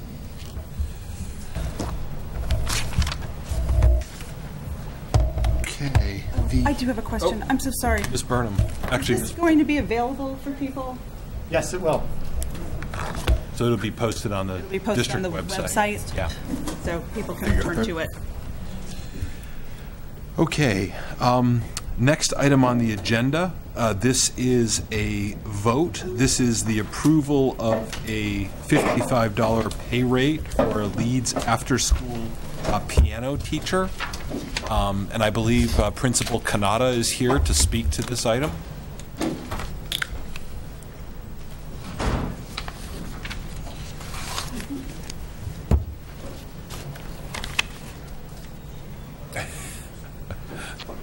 First table sitting is leaving. Thank you for hearing me out tonight. Before I begin, I did send a letter out. I'm assuming that's in its packet. I do have a correction to make in that letter, where the sentence says that our students have the opportunity to get 2 hours of instruction for 6 weeks for $60. We actually changed it over to 8 weeks, so it's an 8-week time frame for the LEAP class.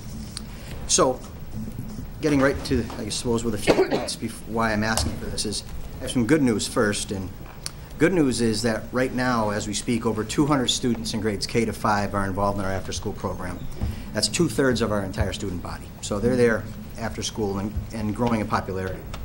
The offerings range from what we call our early bird and late bird, which is childcare, to enrichment in art, sports, knitting, Legos, yoga, computer, dancing, cartooning, crafts, foreign language, which include both French and Chinese. And it also it provides an incredibly inexpensive option for families and a chance to earn extra money for our staff, for some community members. And more recently, we've increased our staff to have NHS students who are teaching in our after-school program and making a few dollars for themselves, which is wonderful. It also is appropriate for me to recognize Shannon Daniel. She's an ESP, works in our kindergarten, was involved in early bird and late bird, and she took over LEAP, the enrichment part. And like I said, expanded it to 200 kids. So she's done an incredible job bringing in new talent, new people, and bringing the existing students in our school to the after school. So this session, and Shannon does a good job recruiting and reaching out and trying to find different people. So this session, the instructor, Zuli McBride, she teaches Chinese, which I think is an awesome offering in and of itself. She's also a piano instructor, and she approached us to be able to teach piano. So understand that the rates are fairly well set. But in this case, I'd like to present that the early bird and late bird childcare staff are earning about $25 an hour for 2 hours, so they make $50. The LEAP instructors make about $40 per class, and they work around an hour and a half. So she actually has a private business where she charges about $60 per hour per student, and she's right now working with 6 students, like I said, for 8 weeks. So I asked for a slight increase over what the child care providers in early bird and late bird are getting, because it's a specialized skill, and I think it's not quite fair market wage, but I think it's fair. And just to back that up, looking up some local piano teachers, if you were to go elsewhere, there's one I found, again, I went to Craigslist and among other places, but $25 for 45 minutes for kids age 7 and up, which turns out to be about $50 for an hour and a half. There's another one closer by where it's 10 lessons for $250, and again, ours are getting 8 lessons for $60. So I think she has a specialized skill. I think it's fair market, and I'd like to be able to offer her a slight increase to keep her in school and increase the interest in the after-school program.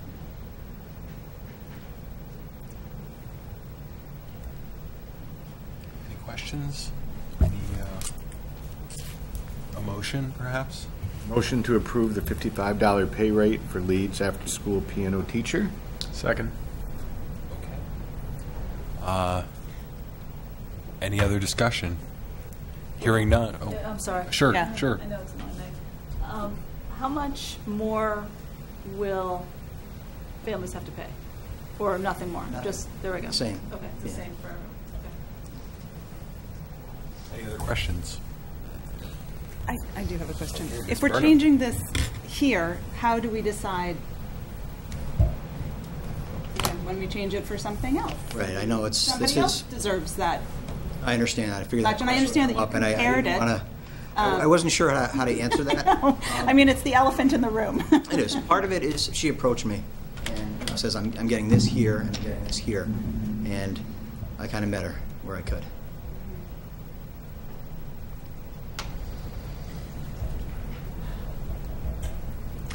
I have another question. Okay. The kids who have access to this piano lesson, are they kids who are required to do something outside of the class that they need to have a piano?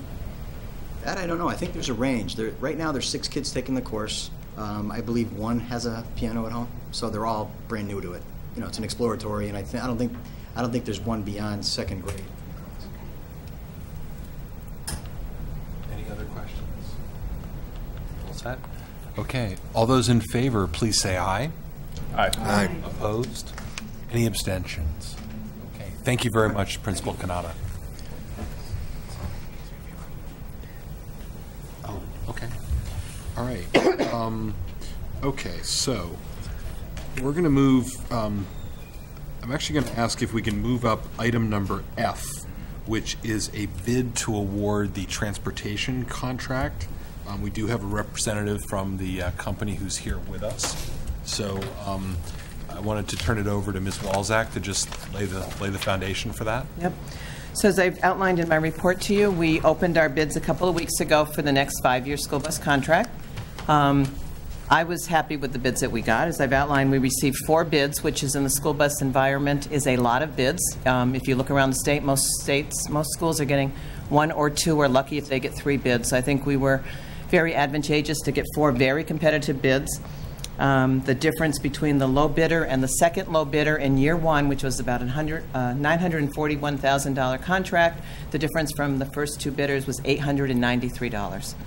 And even the spread up to the highest bidder was only about $80,000. So that tight spread indicated that we really had some competition. Pencil sharpening. Overall, to our pricing, it reflects, so there's 3 components of this bid.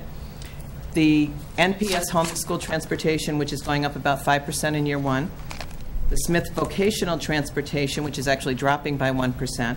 And then the athletic transportation. And that had quite a change this year. We listed a lot more schools for athletic trips so that we had the cost identified up front.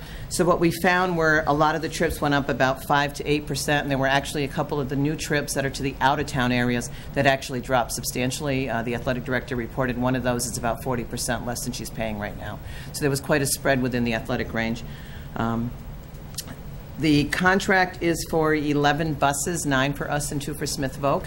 This contract required the buses, if you remember, I came back to you several months ago and asked you to agree to some broad parameters.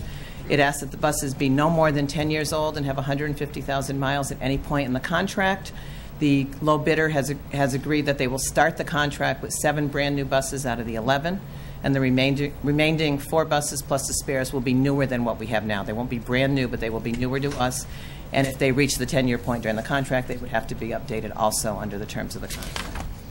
So state law does require that we award the bid to the low bidder. So I'm here tonight to recommend that the school committee award the bid for the next 5 years of school bus transportation to Durham School Services. And here tonight to say a couple of words, I think, before you vote, if you're receptive to that, is Stephen Schmuck, who's the Northeast Regional Manager for Durham School Services.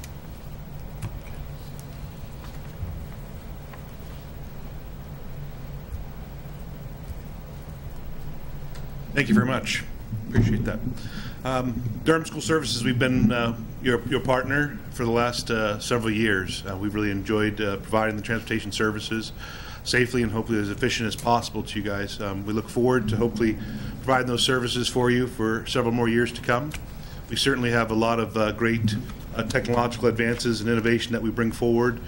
We've got some great things that we're providing that'll even be greater than the specifications that you guys are asking for in the future regarding safety, monitoring of the roadways and certain of our drivers. And I believe our drivers do a fantastic job and our staff does a fantastic job now, but we want to ensure that we continue to provide that for you going forward. Certainly the camera systems that we're going to put in are going to be night and day mode camera, audio, video, multiple cameras per bus. So there's a lot of great things I think we're going to provide, and certainly I just want to make myself available to all of you and see if there's any questions or if anything you had. I have to ask a question. Sure. Because Sam Hopper is in the audience. Stop. What about stop arm camera technology or stop arm violation detection? So that we'll have camera systems that are actually in the bus that we can put multiple camera systems into. What we can do is there's an exterior mount camera that can be put on the outside of the bus that will tie into our recording devices. And that can be pointing in one direction. It's not like the third-party vending systems that are out there where they have like a call center or a dispatch where they're observing those things and then trying to ticket through the state agencies. That's not what it would be. But it would be recording and hopefully be able to capture any kind of license plates. We also have in the past in other districts had them mounted in the dashboard area of the vehicle looking kind of diagonally out the windshield so that if a driver or anyone sees something occur, we can capture that information, that footage, and you'll be able to see hopefully which, the direction of as the vehicle passes. So that is a possibility, and we can work with you guys on where those placements need to be. To clarify, in the bid specs, because the state law has not been changed that lets any ticketing happening, our specs did not require the stop arm cameras, but there's language in the contract that says once the state legislation comes through, that we can negotiate with Durham to see what we want to add on, if anything, to those. So it may not be there on day one, but once the state passes legislation, we can talk about whether we want to do it. City Council endorsed those cameras, interestingly. Just as an aside. Head of the state. Yeah. All cameras are not. Have to go on the record. So, any other questions or comments? So the minimum 2% COLA, is that because there's an alternative minimum 2% or CPI for Springfield, or how? So we changed the specs this year. Rather than having the contractors set the rate for the future years, I had given you a comparison on the last contract that showed going with a CPI index would be better. Historically has been better. So the current thinking is rather than have the contractors, you shut your ears, try to guess what the COLA is going to be in the next couple of years, because there are some years at 0 or 1%, but they've got driver increases, insurance increases. that guaranteeing a minimum of 2% can possibly avoid them front-loading the first year of the contract. So if the CPI actually goes up 3%, they'll get the 3%, but if it goes up 1.5%, they're guaranteed 2%. So they could build that into their first year knowing something would be coming for the next 4. It's a strategy. And the CPI doesn't have a cap, though. There's no ceiling. No, there's no cap. It's a federal index, though. No, I know, but I mean... For New England. But if it gets bad, it gets bad. That's just so we're going to cross our fingers. Yes. But the last 2 years of this contract, to remind you, had 6% increases. So hopefully it won't be that bad. Any other questions or comments? I would need to have a motion to... Just one question. Ms. Walczak, you did some preliminary budgeting knowing that this was going to be a cost that was coming to build into the budget that we'll be working on. Are these numbers in line with what you expected, or are they coming in higher or lower? The number for next year is actually substantially lower than what I had put into my first round of budget projections. So as we're finalizing the budget we'll be coming forward with, I was actually able to reduce that number. The timing of opening it let us get a real number into the budget. So I make a motion to award the bid to Durham Transportation contract. Is there a second? Second. Okay. Any further discussion on that? All those in favor, please say aye. Aye. Aye. Opposed? Any abstentions? So congratulations, and we look forward to working with you. Thank you very much. Appreciate it. Thank you. Okay, next item on the agenda, well, we'll actually go back up to item D. We have a report from Rules and Policy Subcommittee, and I'll turn it over to Ms. Chair. Okay, the first thing that I would like to point out is that policy IKF, we are asking for this to be both the first and second reading so that we can vote tonight on a change in graduation requirements. The timing then would work out that if the change were approved, that it would be able to make it into the program of studies. So Principal Lombardi did come to the committee after discussions with department chairs and the school council, and wanted to recommend that that all students take at least one course in visual or performing arts. So we are asking that the subcommittee is recommending that you amend the graduation requirements in policy IKF to read one visual or performing arts course worth 1 credit as designated in the program of studies to be effective for the class of 2022 and subsequent classes. And as I said, we were hoping that both the first and second reading so that we could vote tonight. I know Principal Lombardi's here. If you have any questions, I'd rather he answer them than I. I'd like to add that I think the reason for as designated in the program of studies is because this visual or performing arts thing is kind of writ rather large. In terms of it includes the wood shop, woodworking classes, all the theater classes by Mr. Eldridge, audio video by Mr. Whalen and other his classes, so on. Art classes. Try to go very, very wide from the fine arts, performing arts, and the visual arts. So that's why it says as designated in the program of studies, as opposed to trying to define that in the policy. Do we know how many students were actually participating, taking a course like this as an elective anyway before making it a requirement? We ran numbers for 2 years, and we had about 20 students per year that did not do that over their 4-year career. And so we feel this is cost neutral. This won't add any more. This will require funding for us. One of the things that we'll be talking about in the future budget is we are looking to have some increase in our band teacher, so that will be something that will naturally absorb this, hopefully, if the budget goes through. So again, and that was tied into a separate decision. So this should be something that we should be able to absorb without any cost to additional teachers, and having students explore some different possibilities in the high school curriculum. So you don't feel like this new requirement is taking away from a student's ability to take some other course that they might miss because they have to fulfill another requirement? As you stated, most students are taking one of these courses. I mean, I think you always potentially, high school's choice, and I think some students come. I had actually a conversation with Elena, a couple of days ago that some students come very early and they have their whole high school career planned out, by the end of 8th grade. They see the program of studies, and that's a combination of art classes and college classes, etc. However, out of 32 classes that you take, about 16 are required. That's still leaving about 50% of elective-based courses. Elena. Hi. So I really wish that I could provide some student feedback on this. Unfortunately, because it has been so sped up and the fact that the first and second reading are on the same night, I really truthfully have not been able to get student feedback on this, and I think that's regrettable. I think the fact that there hasn't been an opportunity for student or community or graduate feedback in this is unfortunate.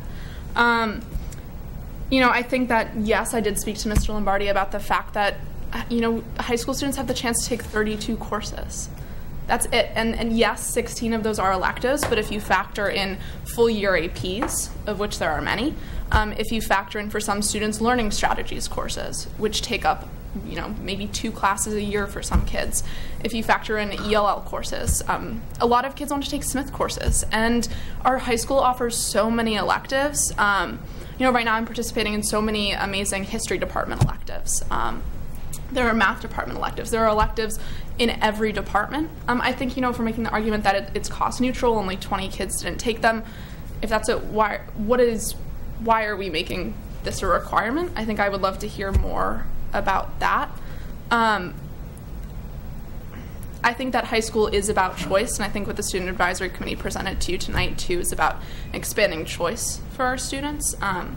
So I think from my perspective, I would have liked to be able to get more student and community feedback on this before we decide. And I understand the point that this needs to be included in the program of studies.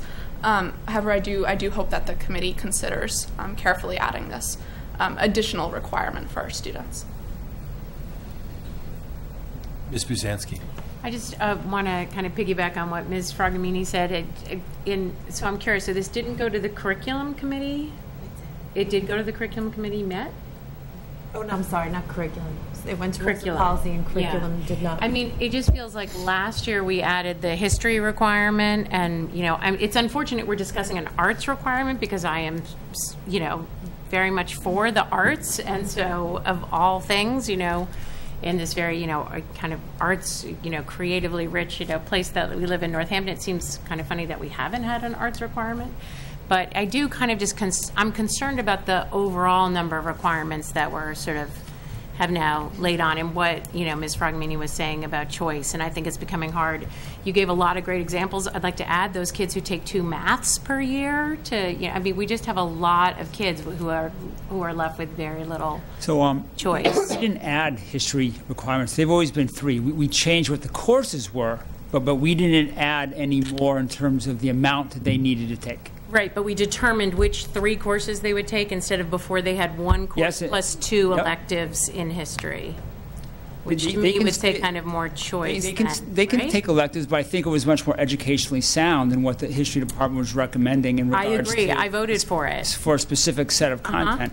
I do think there is a piece as educators that, first of all, this does align us more with the Mass Core, which is recommended coursework for graduation, which I think the superintendent brought that up maybe 2 years ago. That should be a goal that students graduate with the required core classes that the state feels is appropriate for a well-rounded education. And I think the educators, we are making informed decisions of what is in the best interest of our students. Shouldn't we also be at some point saying that we do think it is important for students to graduate high school having taken at least one class in 4 years that exposes them to something in a visual arts experience?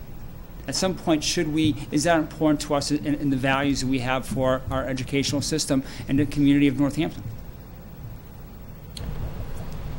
So again, that's what I'm throwing out. I think that's where this came from at the high school. People feeling that this is something that we value, that it does enrich students. That I think one of the things that I hear a lot about is a lot of stress that students are under. And at what point do we try to diffuse some of that stress by having other opportunities to explore things they might not, because they feel they're under the pressure to take a course load of all AP courses in Smith. And at what point do we say, listen, high school is a very unique opportunity, unique time in your life to explore something that you might not, and you might actually find something that you have a skill at or an interest that if you weren't asked to experience it, you might not have otherwise. Right, and I hear you.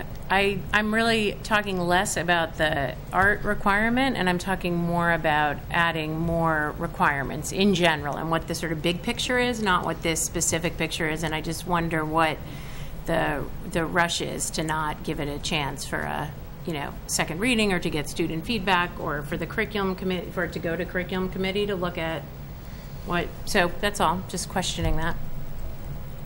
Elena, and then back to. Yeah, I just wanted to highlight something that Ms. Buzansky was saying in terms of the history requirement. I don't think anyone in this committee is debating that the history requirement that you all approved is necessary and fantastic, but there were 3 required courses, so it now takes 1 more course before a student can take a history elective. And I think if we're talking about electives in general, and we're not specifically talking about arts, we're talking about ability to take electives.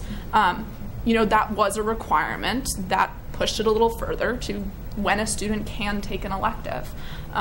So for me, I'm focused on student choice and being able to take electives as a whole, not specifically on arts. So I just wanted to highlight that point. Ms. Fox. I want to echo what I'm hearing here and just express the idea that the student choice is really important, and I also hear that we're trying to align ourselves with the Mass Core.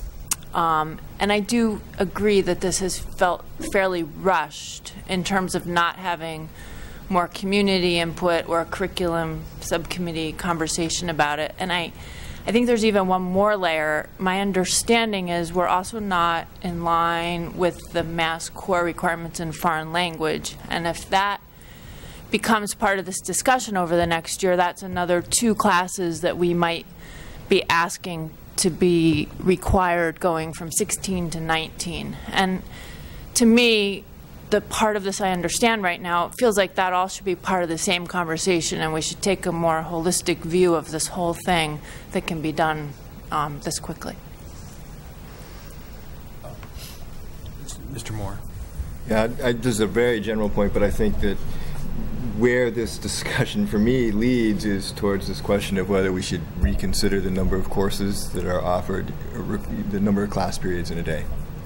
That if you want to be able to have certain things that you think everybody should be exposed to, and you want to be able to give people plenty of choices to do other things, it's really hard with just 4 classes per day, 4 classes per semester, which means in some cases, just maybe only 6 or 7 classes for the year. So I think it leads towards you having to think about that, and that's obviously a big, huge, long-term conversation, but maybe it's one to start thinking about. And then the other thing I would point out about this, one of the impacts that comes up about making this a requirement is that it makes the arts less likely to be the program that is on the chopping block when in 2 years when we are having to spend out of our reserves and have nothing left. One of the reasons in the past that the arts have been the thing that gets cut is because of all the departments at the school, it's the only one that is not something we require people to take. And so one effect of this is essentially to have a policy which prevents that from happening.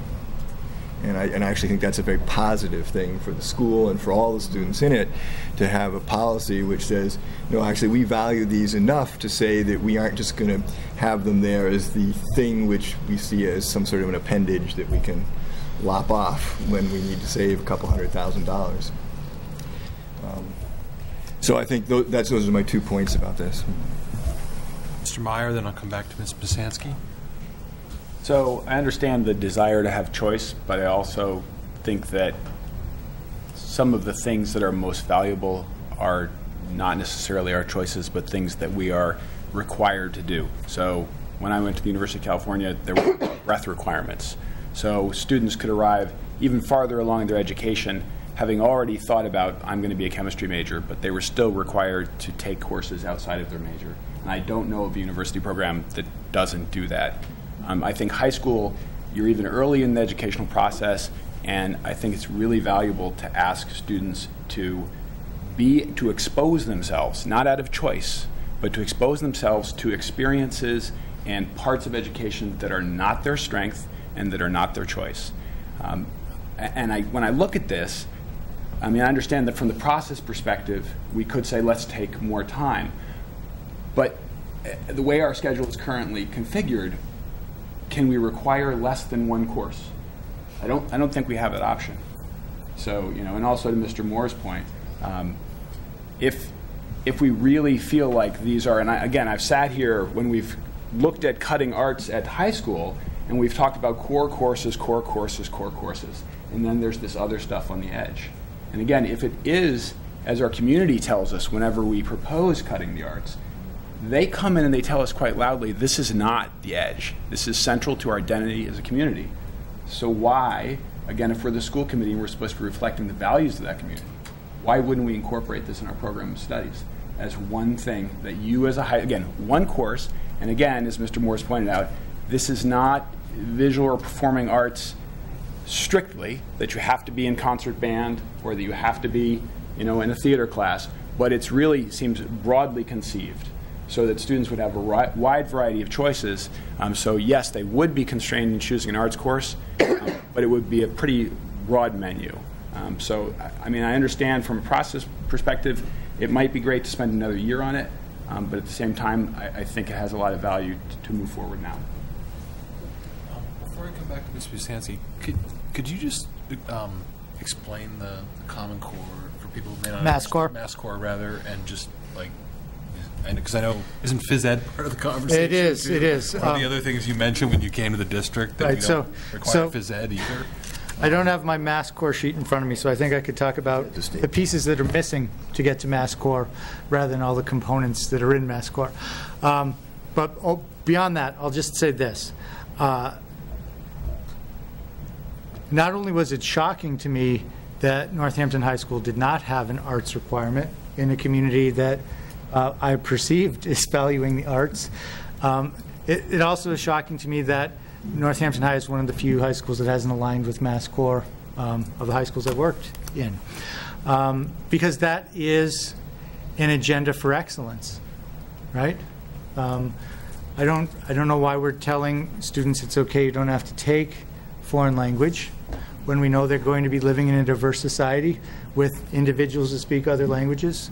I don't know why we tell them it's okay to not take a foreign language when we know a lot of them are going to want to apply to post-secondary education that has an expectation that they've had language experience. So to get to the pieces of Mass Core that Northampton was missing, it was really three. The first was phys education, and that is the most financially difficult. Interestingly, it was the piece that we took on first because it also is the one that's required by law. The only subject that we're required to offer to students is physical education and not only offer it, but students have to take it every year from kindergarten through 12th. Right, Sharon? Okay. So we have been in the process of building out some form of PE experience. I know that it's been somewhat controversial in how we've done it, but at least getting some PE experience for students in grades 9 through 12. We were starting with basically 3 staff members that together didn't equal even a two full-time equivalents for almost 900 students. So that was obviously the biggest reach. This one is probably the smallest reach because, as Mr. Lombardi said, most of our students are already taking something that would fall under this requirement without a mandate to do so. The language piece is one that I think is a little bit hard to predict. My gut tells me that probably would require additional staffing if we wanted to do it. It also would provide some shielding as we discussed with the arts, technically right now we could cut language programs because it's not a graduation requirement if we were in a financial strait. But I don't know how that will go necessarily, because I know of at least one local high school where when they aligned to Mass Core for foreign language, they found that they didn't need additional staff.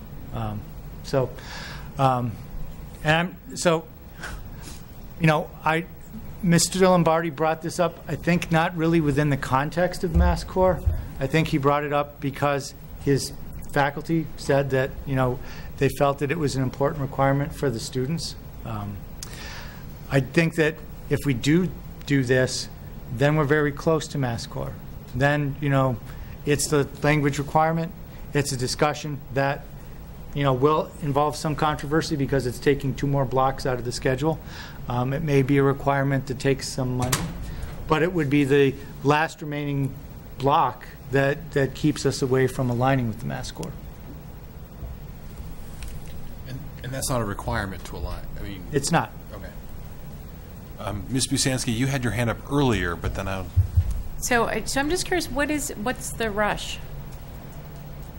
I mean, what if it did not go into this year's program of studies as a requirement? I mean, we're talking 20 kids who don't take an art class over the 4 years. I'm just curious. I don't think we have a reason for a rush. We brought forward and we came. I guess tonight is because we have the program of studies, but in terms of. Okay. Thanks. Because we're voting on the program of studies for. Yes. Yeah, and by the time that I brought this forward and we had time to arrange a meeting, just how the kind of calendar worked out. Ms. Fallon? Can I just ask you, I know you spoke with department chairs and that you did go to the school council, and there is a student representative on the school council. I would just like to say that I was not there. Oh, you are the representative? It was the one meeting where I left half an hour early due to an impending snow day. So that is, sure, I don't want to interrupt your comment, but. Oh, no. It was just, I don't think that this is the type of, I mean, I feel like the community has made its position clear every time that there's been a cut. I mean, this room's been packed when they were going to cut band, or, you know what I mean? Like, people clearly feel very supportive of the arts in the community.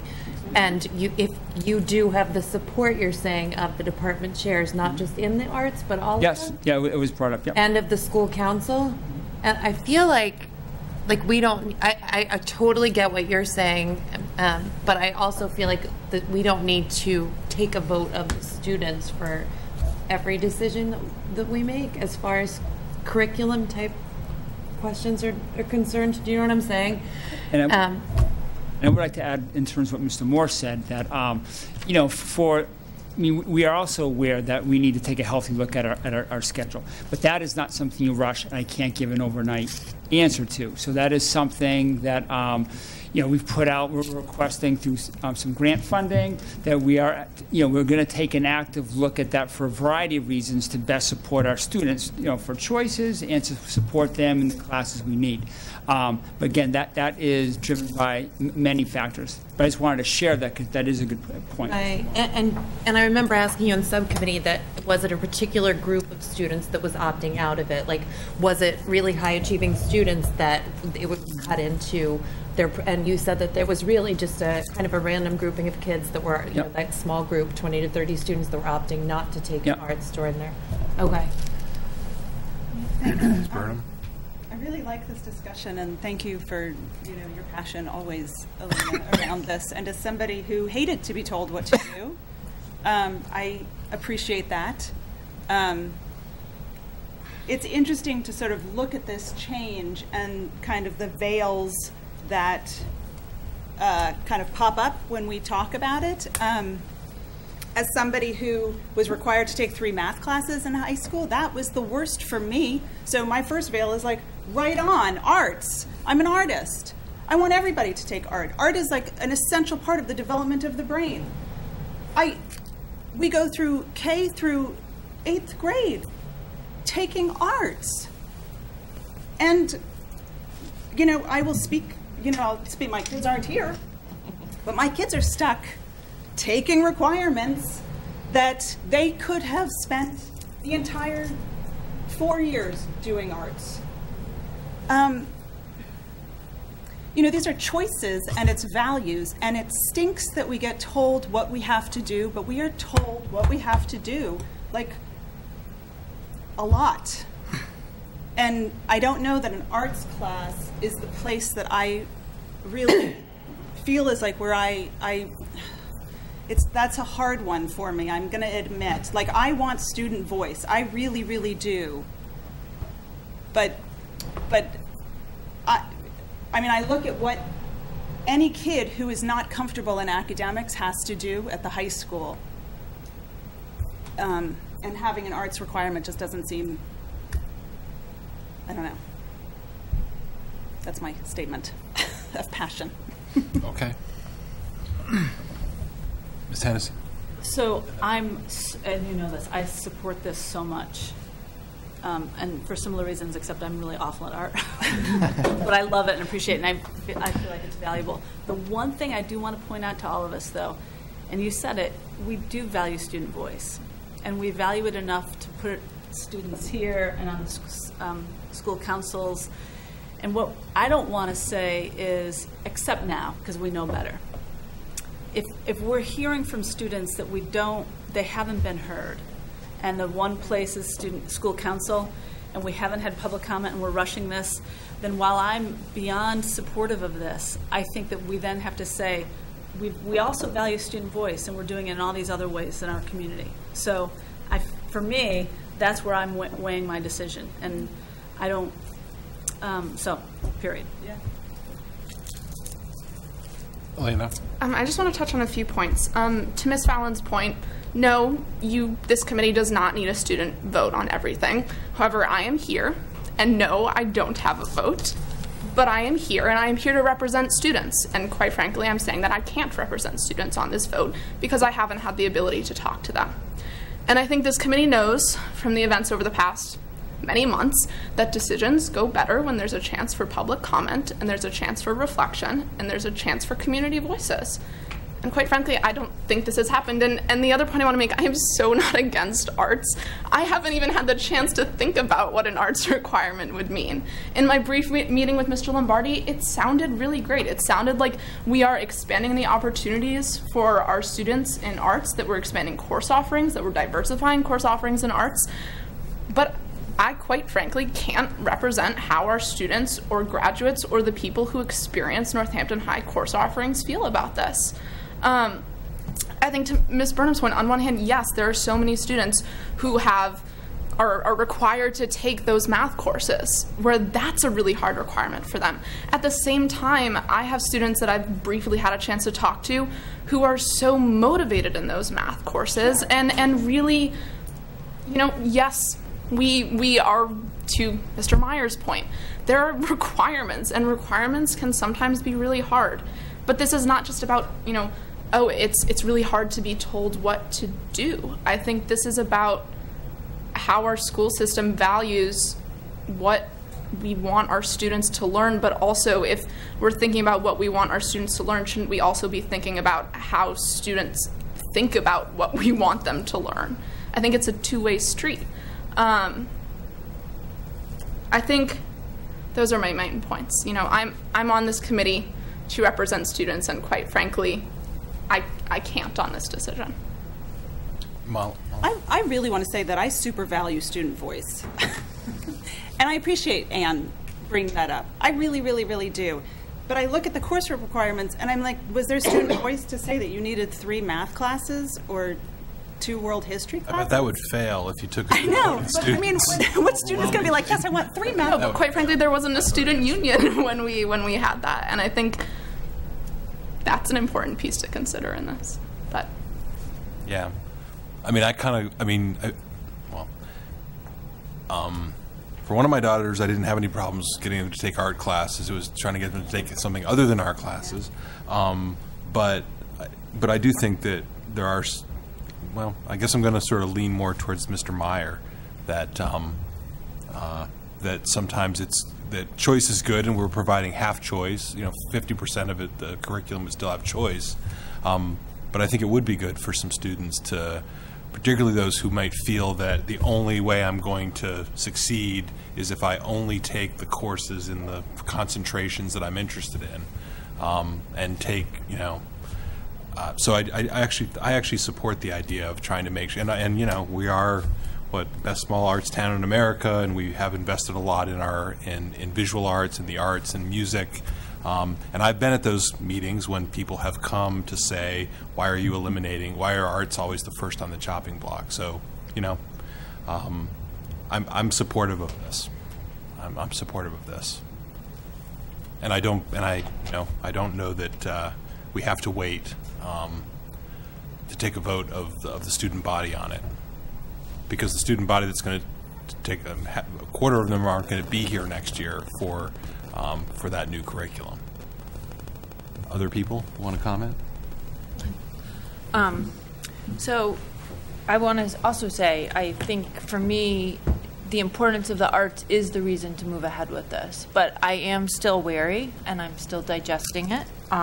When I first heard about this proposal, and Mr. Lombardi knows this because I asked him, I was really worried that if this was required of every student, maybe we would have to cancel some higher level arts classes so that every student would have that one art experience, because I didn't know the numbers. And then I learned it is only 20 students a year who aren't meeting what might become a requirement. And that's a really small number, and there's so many classes that can absorb those students, it's not a big deal. And so then it felt a little bit better. And what I'm learning now is maybe this is a way to protect the arts moving forward if it's a requirement. And that's new to me. I hadn't thought about that before. And I think having some time to have public comment on these sorts of decisions, even though we all value the arts so much and we live in this community that values them, feels important. And another alternative to this might be to say, let's have that conversation. I don't think it's going to even be a very long conversation, and maybe vote for the class of 2023 soon so that this is protected and that it's required and it's part of what we're doing. But right now it is feeling a little rushed without input from everybody, to me. Ms. Fallon. I don't mean to say that I don't value student voice, but this decision, the way I was thinking about it is that your voices are representing your opinions, but this doesn't affect any of you. It would affect future classes. And so while that's valuable, I don't know that that should be a deciding factor. Do you know what I'm saying? So I just wanted to be clear. This won't affect any of our students who are currently enrolled, right? It would be for future students. So that was the first thing. And then the second was, I think that I'm also not, this sounds ridiculous, so correct me if I'm wrong, but I don't think that I'm giving this the sense of permanence maybe that everyone else is, in that I've been on the committee not even 4 years, and this is the third graduation requirement change we've made. So I don't think of this as going somewhere that we can never fight our way back from. I feel like if this works out, that we've made a bad decision, it's not something that can't be adjusted in the future. So I guess maybe that's a bad way of thinking about it, but I'm just saying this isn't something that I think of as like a life or death decision. I think of it as an important demonstration of what we value, and I don't know. I guess that's why I was willing to let it go through 2 readings tonight. Ms. Hennessy. So I feel like there are 2 questions: the process and the graduation requirement. So I feel a tug from all of us on that. And so for me, we're doing a different. I so support this. Exactly. But it's the process that feels icky to me, and that it's about student voice, and it's also about quickness and public comment. So those 2 things are real for me. That's all. So Start taking. I do like to say that I think we followed the same process with this as we did for history. First and second reading on the same night? Well, in terms of, I'm not sure how much student, I guess, that part was mentioned for history. I could be wrong. It was rushed because we had the joint meeting of curriculum and rules and policy, and then had to separate out to vote. Yeah, I mean, I thought to bring it. I think that was the part that happened. That was quickly. rushed. Yeah. Okay. I guess my point is that, you know, I think that there are going to be elements that the people that are, you know, voted in and hired to make certain decisions, I think that are educationally sound, that are representative of the value system of the school, as well as, you know, the guidelines of the state. And I think that this seems to be one of those. Just like when we discussed last year the history, you know, I think that was a very educationally sound reason why we changed that. Yes, and we gave up some electives, and maybe some people would say we're losing the electives, but there, and I would expect a lot of people to say, I want more electives. But on the other hand, you know, the educator had to say, but wait a minute, that's taking away what the mission of what we're trying to do. And I just wonder if the mission of what Northampton High School is about, or even the district, are we trying to expose our students to be well-rounded students? Is it also representation of the community that we're in? And I do believe the arts and music and theater is a big part of that. I've been here 10 years, and I believe there's been at least two overrides connected to that. And I think it is a valuable part. Mr. Meyer? So, having lived in Northampton for 13 years, I know that we love our process here, and have served on multiple boards in the city.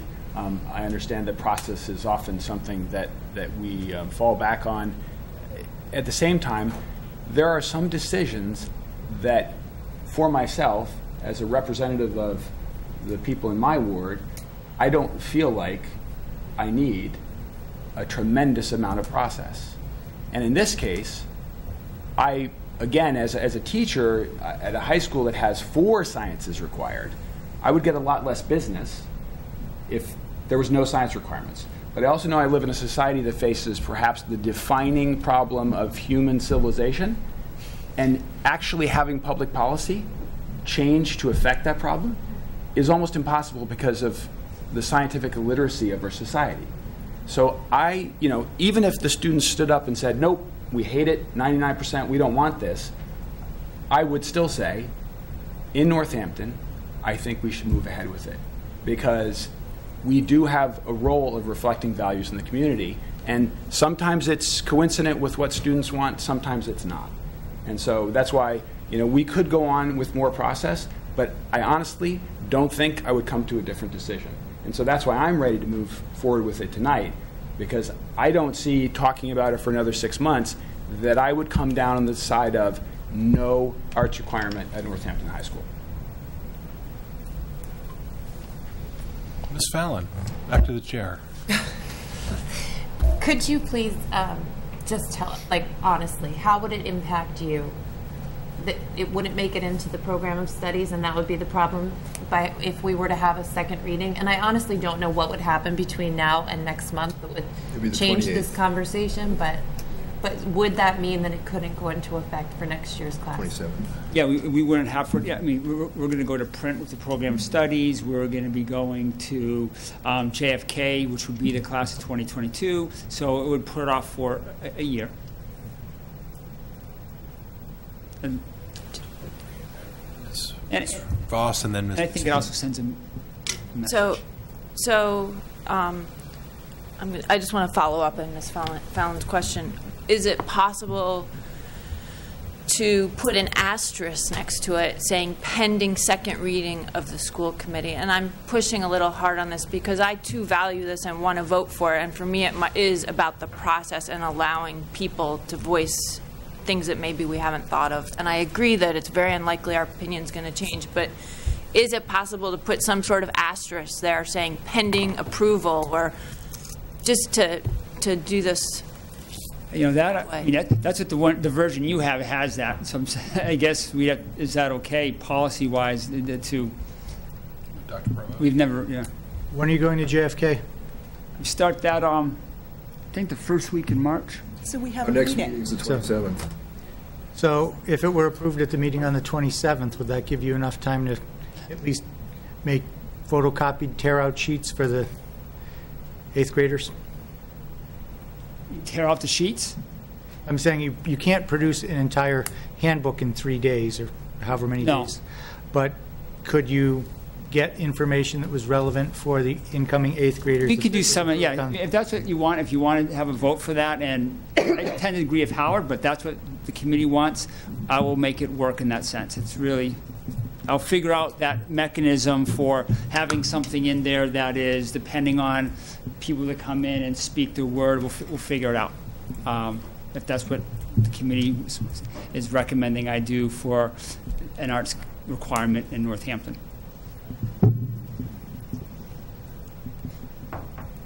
Mr. Zahowski. So I'm trying to understand process myself and trying to understand what I already know to make an informed decision. And so I'm hearing from Mr. Lombardi that only 20 students are not fulfilling the requirement right now. It was for the last 2 years, each year, yes. If I was to speak to every other student that participated and took a class, what would they say? Because if Ms. Fragamini is going to go back and gather information and try to determine whether the student body would support a change like this, it seems to me that there's a fair amount of students that have already participated in taking an arts, and therefore it seems like there's support for individual student education by election to participate in one of those courses. So although I understand the opportunity to ask and converse and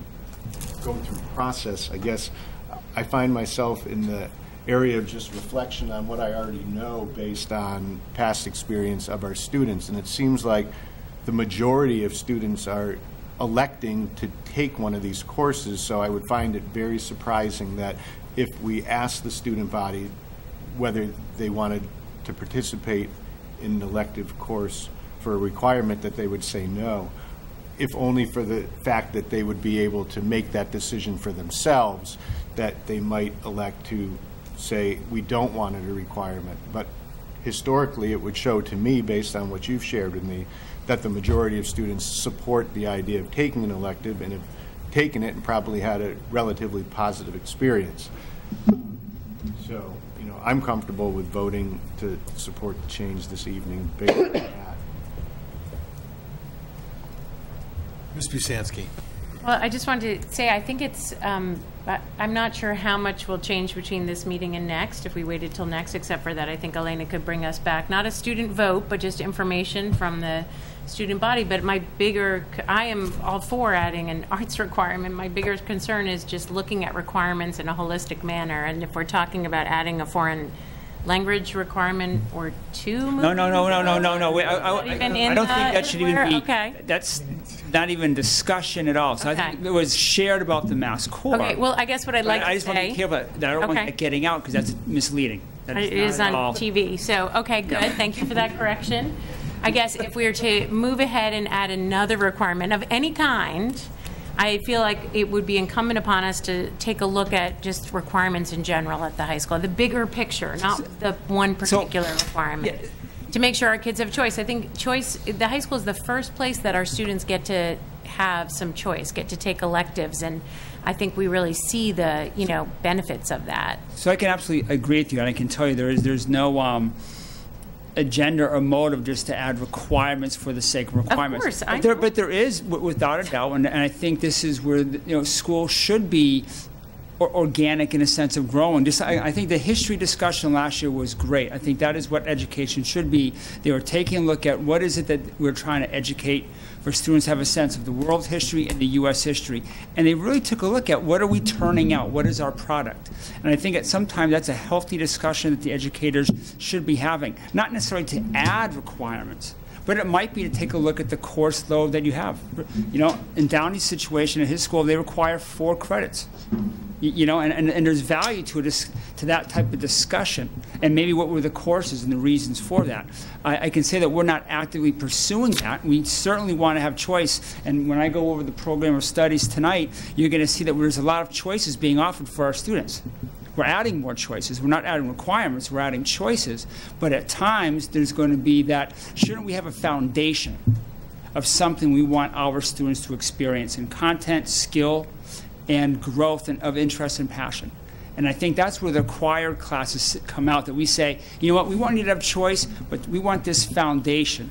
because we value that in regards to, again, the content, the skill development, and the passion. That's what I think this is about. But when I go over the program of studies in a few minutes, you're going to see that there's more electives for students, more choice involved in senior, in English, and in science. And actually in science, yes. Thank you. Burnham. So, thank you. Two things. I think that as somebody who's on the curriculum committee, and we couldn't meet because none of our schedules aligned, that was a very different process than last year when we met for the world history. And we could be in a room with the teachers and hear them. And it is different, and this process is not the same, and I will agree that I liked the world history process more, even though we were combining it so that we could get it on the, because the teachers were passionate that we needed to put it on. And I think that I do sometimes need to look to the experts, the teachers who are saying, this is good. I assume that this is, I mean, you seem to be saying that this is coming from the teachers.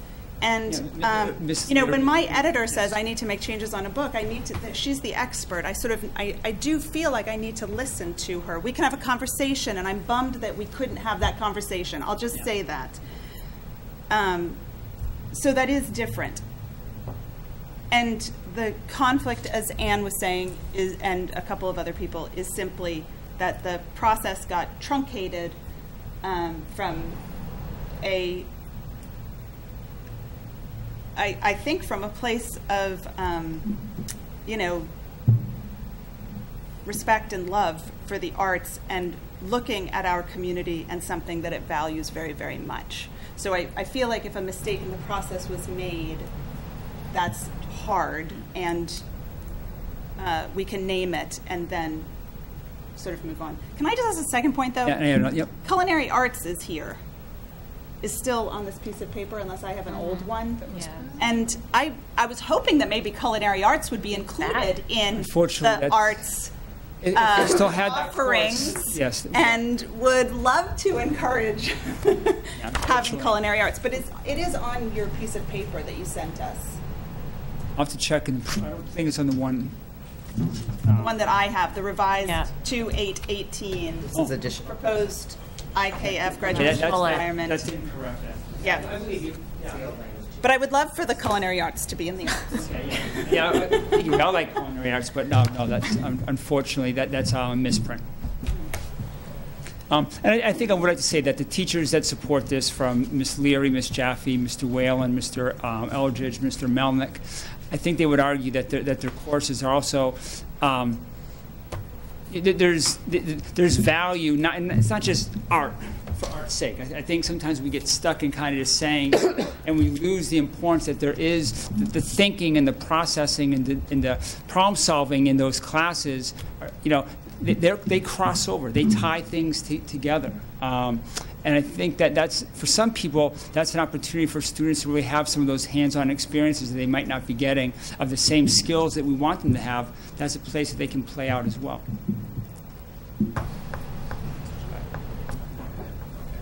Can I just ask you, did you fulfill the requirement? Did I fulfill the requirement? Yes. In my sophomore year, I took American popular music and social change. Jeremy Whalen. But how about all the courses with Jeremy Whalen? Did you take? Yeah. So, yes. So at least a couple times over you. Yes, I have taken communications and media production 3 times and took it as a 5th course last semester, for those of you who want to know my schedule. Okay. So a lot of my spaces have been filled with You might want arts. to think about branching out from that. Then you might not get the transcript. Okay, sorry. Go ahead, Ms. Henry. Well, I guess I have a question. I mean, we're going to have a 4th reading on something that we already know what we're going to vote on later, right? A naming of something. Like, I just feel like readings. Policy. We can change that policy tonight if you want. No, I'd love to, because I hate processing. This is the ironic thing. If my wife is watching this, laughing at me. But if we have this policy of 1st and 2nd reading, that's what I don't.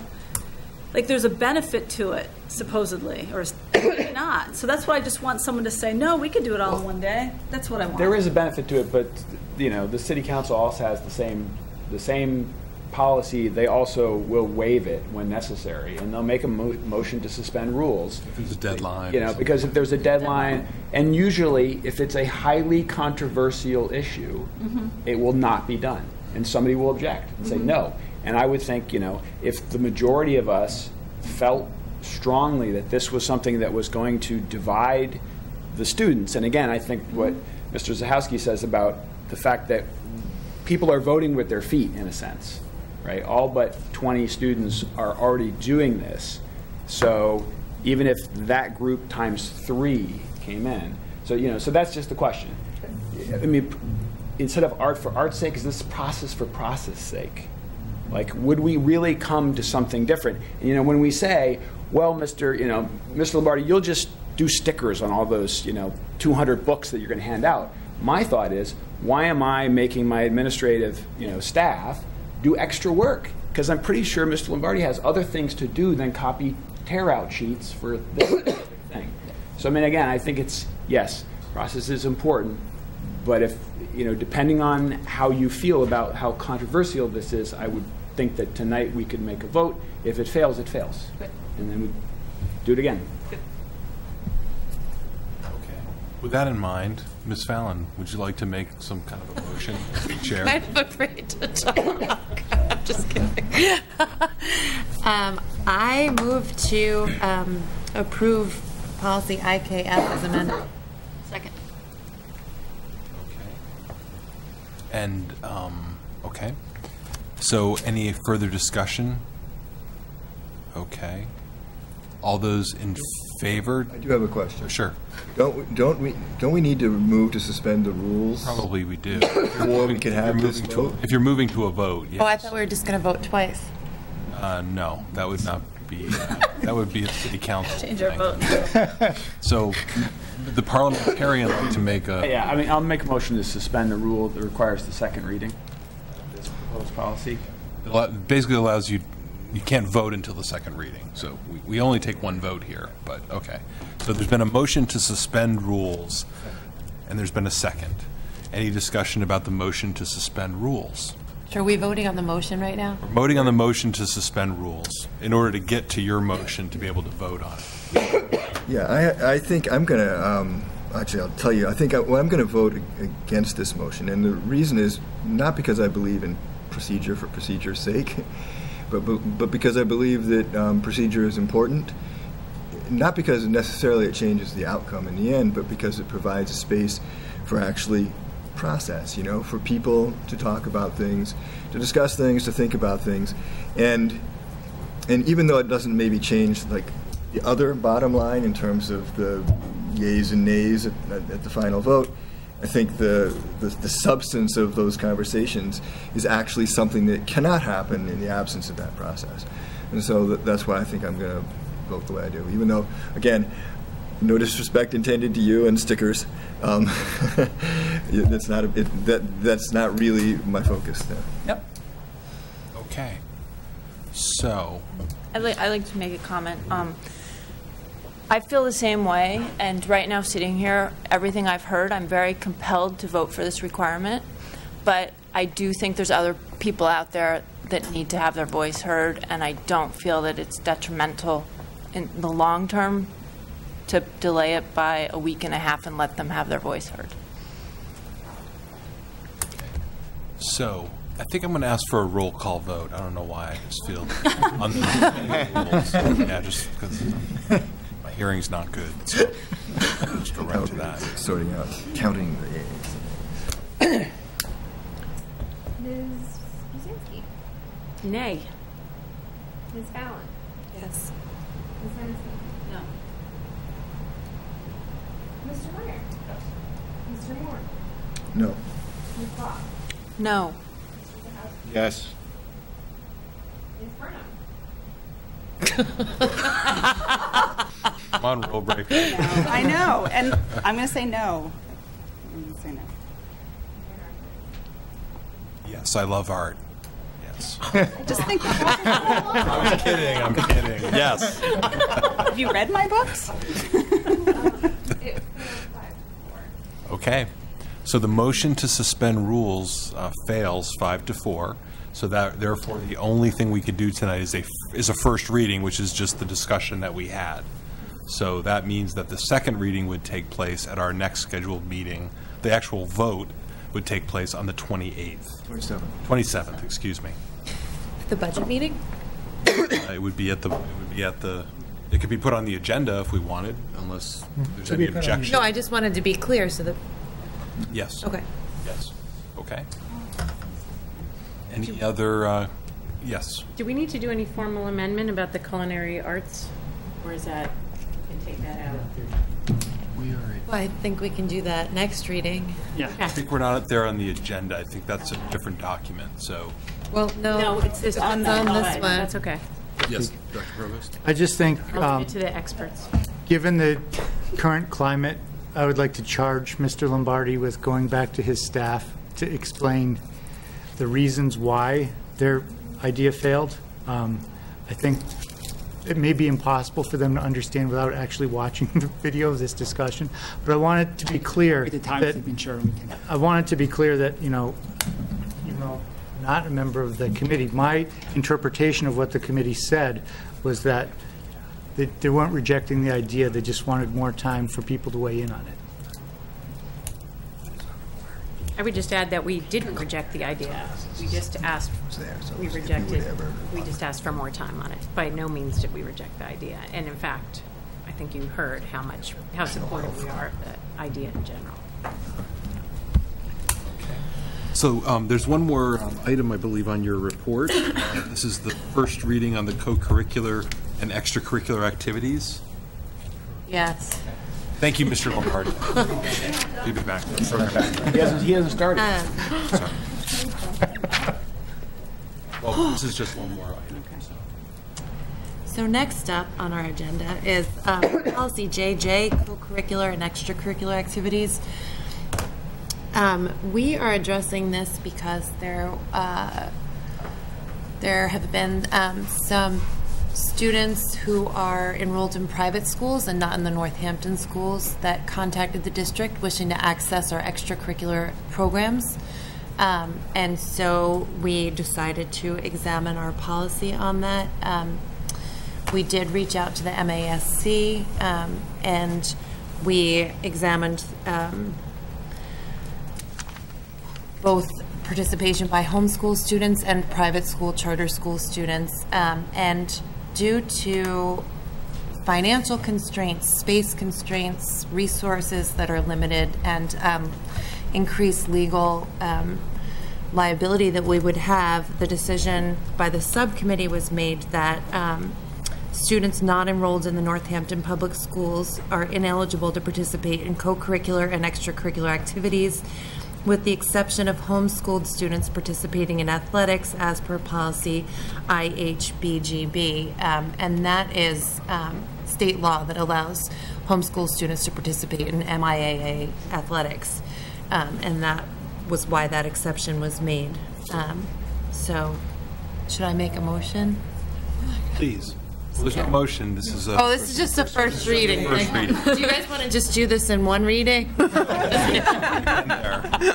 there. We can Yeah, so that was the first reading, and we can vote on it in the second reading next time. Okay, great. Does anyone have any questions about it, though, or? Okay, great. Okay, so we'll now move on. Less controversial. Oh, look, it's the Program of Studies. Program of Studies, Mr. Lombardi, you're back up. The approval of the 2018-2019 NHS Program of Studies. Okay, so I guess we can skip over the requirement piece. So I can I'll just get into some of the major highlights, and then I'll give you an opportunity for any questions that you may have. One of the first changes that we've added is an introduction to the high school for the IT innovative pathway. I think you should be all aware of that. Okay, so that's an addition. That'll be exciting. That'll be the first time that freshmen are hearing about that in the class of 2022. So we'll be hearing about that in March.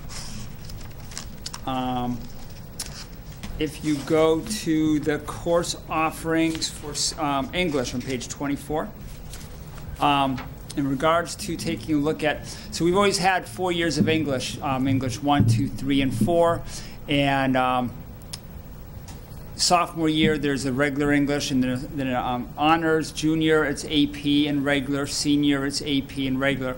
And what the teachers decided is that they wanted for the seniors is to do away with the senior English itself and have the standards spread out, being taught in a variety of electives that would give students more choices. So they still have AP, but there's an addition of world literature, science literature, literature in the screen, modern Irish literature, the graphic novel, and the art of poetry. Those will be classes now for seniors to take that will meet the senior requirement. And AP, sorry. Yeah. So what? And the AP. So there's AP literature, and so there's no English 4. Yep. Okay. Any questions? No.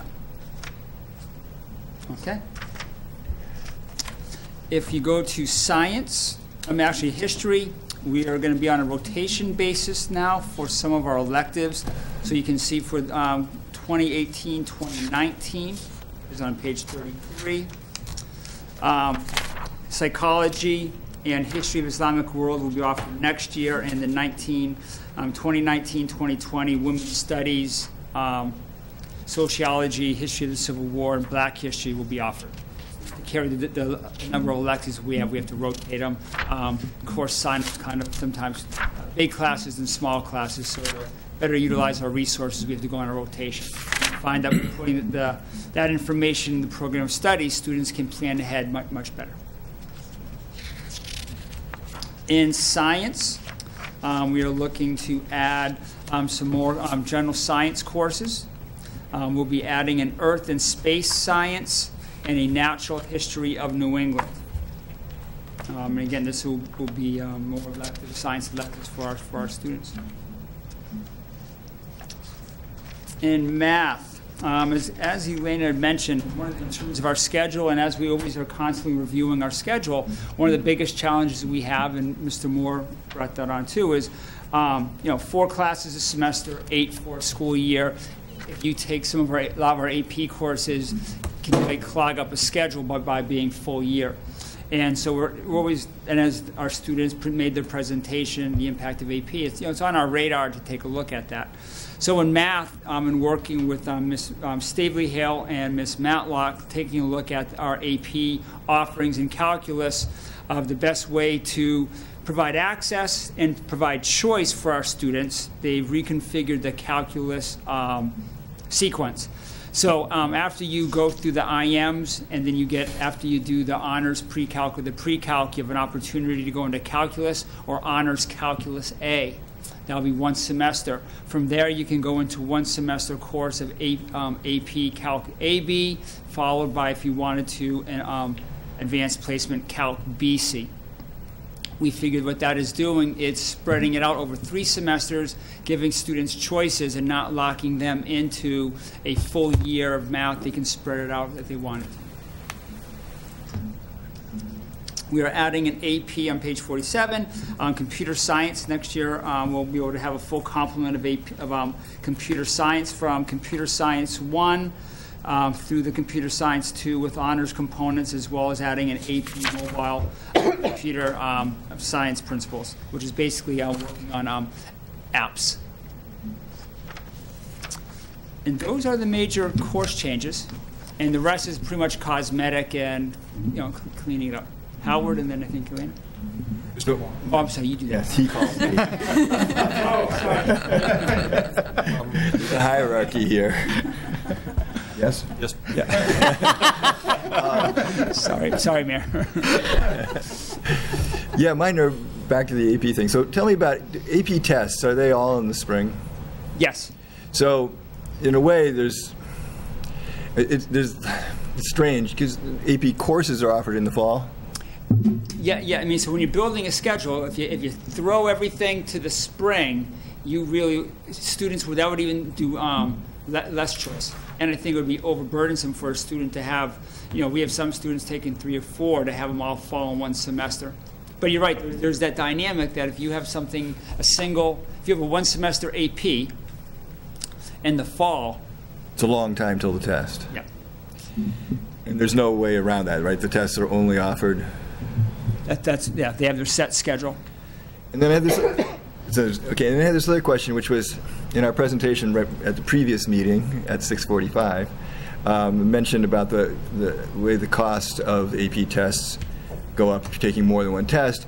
In the program of studies, it says that there may be some sort of a prorated fee for students taking multiple AP exams. That's the process that we're taking from the money that was given from the school committee, the mayor help from the city, and a grant that Nancy Cheevers put together. We're going to be taking a look at how we can facilitate that support. First will be... So has that not been happening in the past? We didn't have that. No, that has not. Last year was the first year that funding on a state and federal level stopped. So that's where we came forward next year, like we're really running into this. And at the same time, there's just a growing phenomenon that, the tests are getting close to $100 per test. So it's not just for the families that, meet the qualifications for free and reduced lunch. It's very typical families, that their students want to take 3 or 4 tests. You're talking $300 or $400, ballpark. Okay, so what it says in the program of studies about how there may be some support for that is a new thing compared to what our report was before. Yeah? Yes. Like last year. There's always been something from before. Refunds used to happen from the board. And then last year, we kept this part in there because last year when that happened, this had already been printed the previous year. So we are going to have a committee together to talk about how are we going to balance that type of thing and support students in need. We're going to develop the process and what would the rate be. I don't have the specifics to that right now. Other questions about yes, Ms. Foss? I have an observation, I'll call it. Maybe it's a question about the calculus sequence, which looks like it's changed a little bit. And the observation / concern is now there's something called honors calculus that appears to be required before you take AB calculus. And I think AB calculus used to be a whole year, so essentially 2 courses, and now it's being replaced by honors calculus followed by 1 semester of AB calculus. So there's not a huge change there, but now there's also BC calculus, which requires both of those. So in our school, to get through BC calculus essentially takes 3 classes, 3 of those 32. And my comment is that just feels like a lot. Typically, AB calculus is 1 year, so 1 semester at our school, and typically BC is 2. And I think there's a lot of kids that should be able to do it in that amount of time, and I'm sure there's some kids that would benefit from having this extra semester. And I wonder if the teachers are concerned that in order for a kid to get through BC calculus, they need to take 3 classes to get there, or if that's been a discussion, or if there's a reason we're doing it that way. I think they were discussing it, Ms. Steelhill, Ms. Matlock, taking a look at the combination of resources, taking that to have AB and BC be full year, really locks students into a schedule and reduces the numbers as well. And the feeling was by doing an honors A, where they're going to be prepping the students honors A, some students could stop there, but they would also be focusing on the A that would gear them up for the 1 semester A. So each one is going to be kind of build up and planning to go into the next one. I mean, I appreciate that, but the course called pre-calculus really should get a student ready for AB calculus. And I'll leave it at that. That's just a comment, and I think 3 classes in calculus is a lot. Okay. I just wanted to make a point to Mr. Moore talking about AP courses in the spring. Yes, it is really challenging to have a fall semester AP course and then take a test in the spring. But the way the test falls in May, having that 1 semester AP in the spring leaves no time for a class. I took AP statistics 1 semester. It would be impossible to get through that material from early February to May. So it is challenging, but it's definitely easier to have it in the fall semester than in the spring due to time. unfortunately. The other question I had was, I've been hearing for the past few years some buzz about AP Environmental Science, and I noticed that's not in the program of studies, or I didn't hear you mention it. So is it being offered? I didn't read it that closely.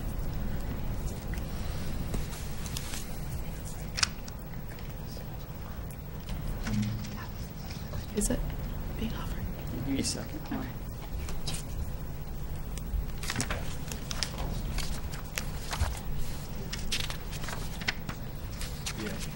It is being offered? Oh, that's fantastic. Yeah. Okay, I just didn't hear you mention it, so I was wondering. I failed to. I'm sorry. Okay, that's fantastic. Thank you. Okay. Yes, Ms. Busansky, I'm sorry. I just was wondering if you could tell us a little more about American Sign Language. So that's contingent on some other variables. So that this is, and maybe, I don't want to put you on the spot, but. It's really sensitive to specific student needs that really, Yeah. contingency, so it could happen. We want to put it there. Yeah, I wanted you to have that knowledge. If that So it was could be a course. If it came up, it would be a course. It would be an elective-based course that a student could take. That's it. It is not beyond that. I can't say anymore. Okay. You know, what would the shelf life of it be? Where would it grow? It would be. It's contingent on some very sensitive things. That's all I can say. But we felt that if it was going to be there, I want you to have some knowledge, and it could be a very unique and interesting elective for our student body. I would like to add that I was on the snow day hanging out with 5 students who were all talking about how much they wanted to learn American Sign Language from the high school. So, and that they were already practicing some things, and they are, so I think that that's really exciting. Thank you. We're excited for it. Other questions about the program of study? Okay. Make a motion to approve the 2018-2019 NHS program of study. Second. Okay. Any other discussion? All those in favor, please say aye. Aye. Aye. Opposed? Any abstentions? Okay. Thank you, everybody. You're batting 500 tonight. Hall of Fame. Hall of Fame. Get it. Good night. Thank you. Okay, the next item on the agenda we already took care of. That was the bid award to Durham. So next we have a job description for the school business administrator. I'll turn this over to Dr. Post. So proving once again that time flies, we need to begin the process of our search for a new school business administrator to replace Candy when she retires in the fall. So the first step in this process was going through the old job description and updating it. One of the major updates is that it's called school business administrator, which is the current terminology instead of school business manager. There were also some very strange physical requirements that we revised in that process. I mean, the main physical requirement should be to be able to endure the superintendent, but we couldn't put that in there. We're proposing this job description so that we can post the position and then begin the process of forming a committee and interviewing candidates. Our goal would be to try to have an offer into someone by the end of the school year, which would give them an opportunity to work off their notice over the summer and have some overlap with Candy in the fall. Okay, any questions about the job description? Just make a motion, Mr. Vice Chair. Sure. I'd make a motion on the job description for the school business administrator. Is there a second? Second. Okay. Second. So there's been a motion made and seconded to approve this updated job description. All those in favor, please say aye. Aye. Aye. Opposed? Any abstentions? Okay, so that's approved. Next, we have a vote to surplus outdated readers and writers workshop materials. I'll turn this over to Dr. Provost. Thank you. In your materials, you'll see a February 1st memorandum from Dr. Cheevers. This involves a small lot of first edition Readers and Writers Workshop books that we need to get out of the district because they're no longer the current editions. Field State is interested in using it in some teacher prep courses. Make a motion to surplus outdated Readers and Writers Workshop materials. Second. Okay, there's Been a motion made and seconded. Any discussion? All those in favor of this surplusing, say aye. Aye. Opposed? Any abstentions? Okay. Next, we have a couple of gift-related votes. The first is the return of a monetary gift, $46,350 to Jackson Street, which you may want to just explain the next two votes together, since they kind of interrelate. Yep. Yes, because it's very unusual to have a vote to return a gift. That's not something we normally do. But as the memo from Principal Agna and the PTO mentions, the PTO has been working on a renovation of the Jackson Library for about 3 or 4 years. About a year ago, the school committee accepted a monetary gift of up to $100,000 for renovation so that they could begin to piecemeal that work. One of the major first pieces they were going to do was to replace the flooring in the library. The memo outlines they weren't able to get it done that summer. We had reached the stage working with Central Services where they had a contract ready to go out to a contractor. At that point, the PTO donated the approximately $46,000 that was needed for that contract. As they went through executing it, they found out that that vendor was no longer able to provide the type of flooring that the PTO was looking for under the contract that we were doing it with. So rather than trying to go out to bid and figuring out a different way to do it, it made more sense to let the PTO hire the contractor, which has actually become easier now under some state regulations or different state interpretations of regulations where we can actually accept the gift. The PTO can go out. They actually don't have to deal with prevailing wages, so they may get a better price. So at this point, what we need to do is to have a vote to return the $46,350 that was donated by the PTO for the floor back to the PTO, and then a separate vote following to accept a gift of a completed floor at the Jackson Library. That would also require going to the school committee because material gifts in excess of, city council, excuse me, material gifts in excess of $10,000 also have to be approved by the city council. So the two votes are before you tonight to start this process.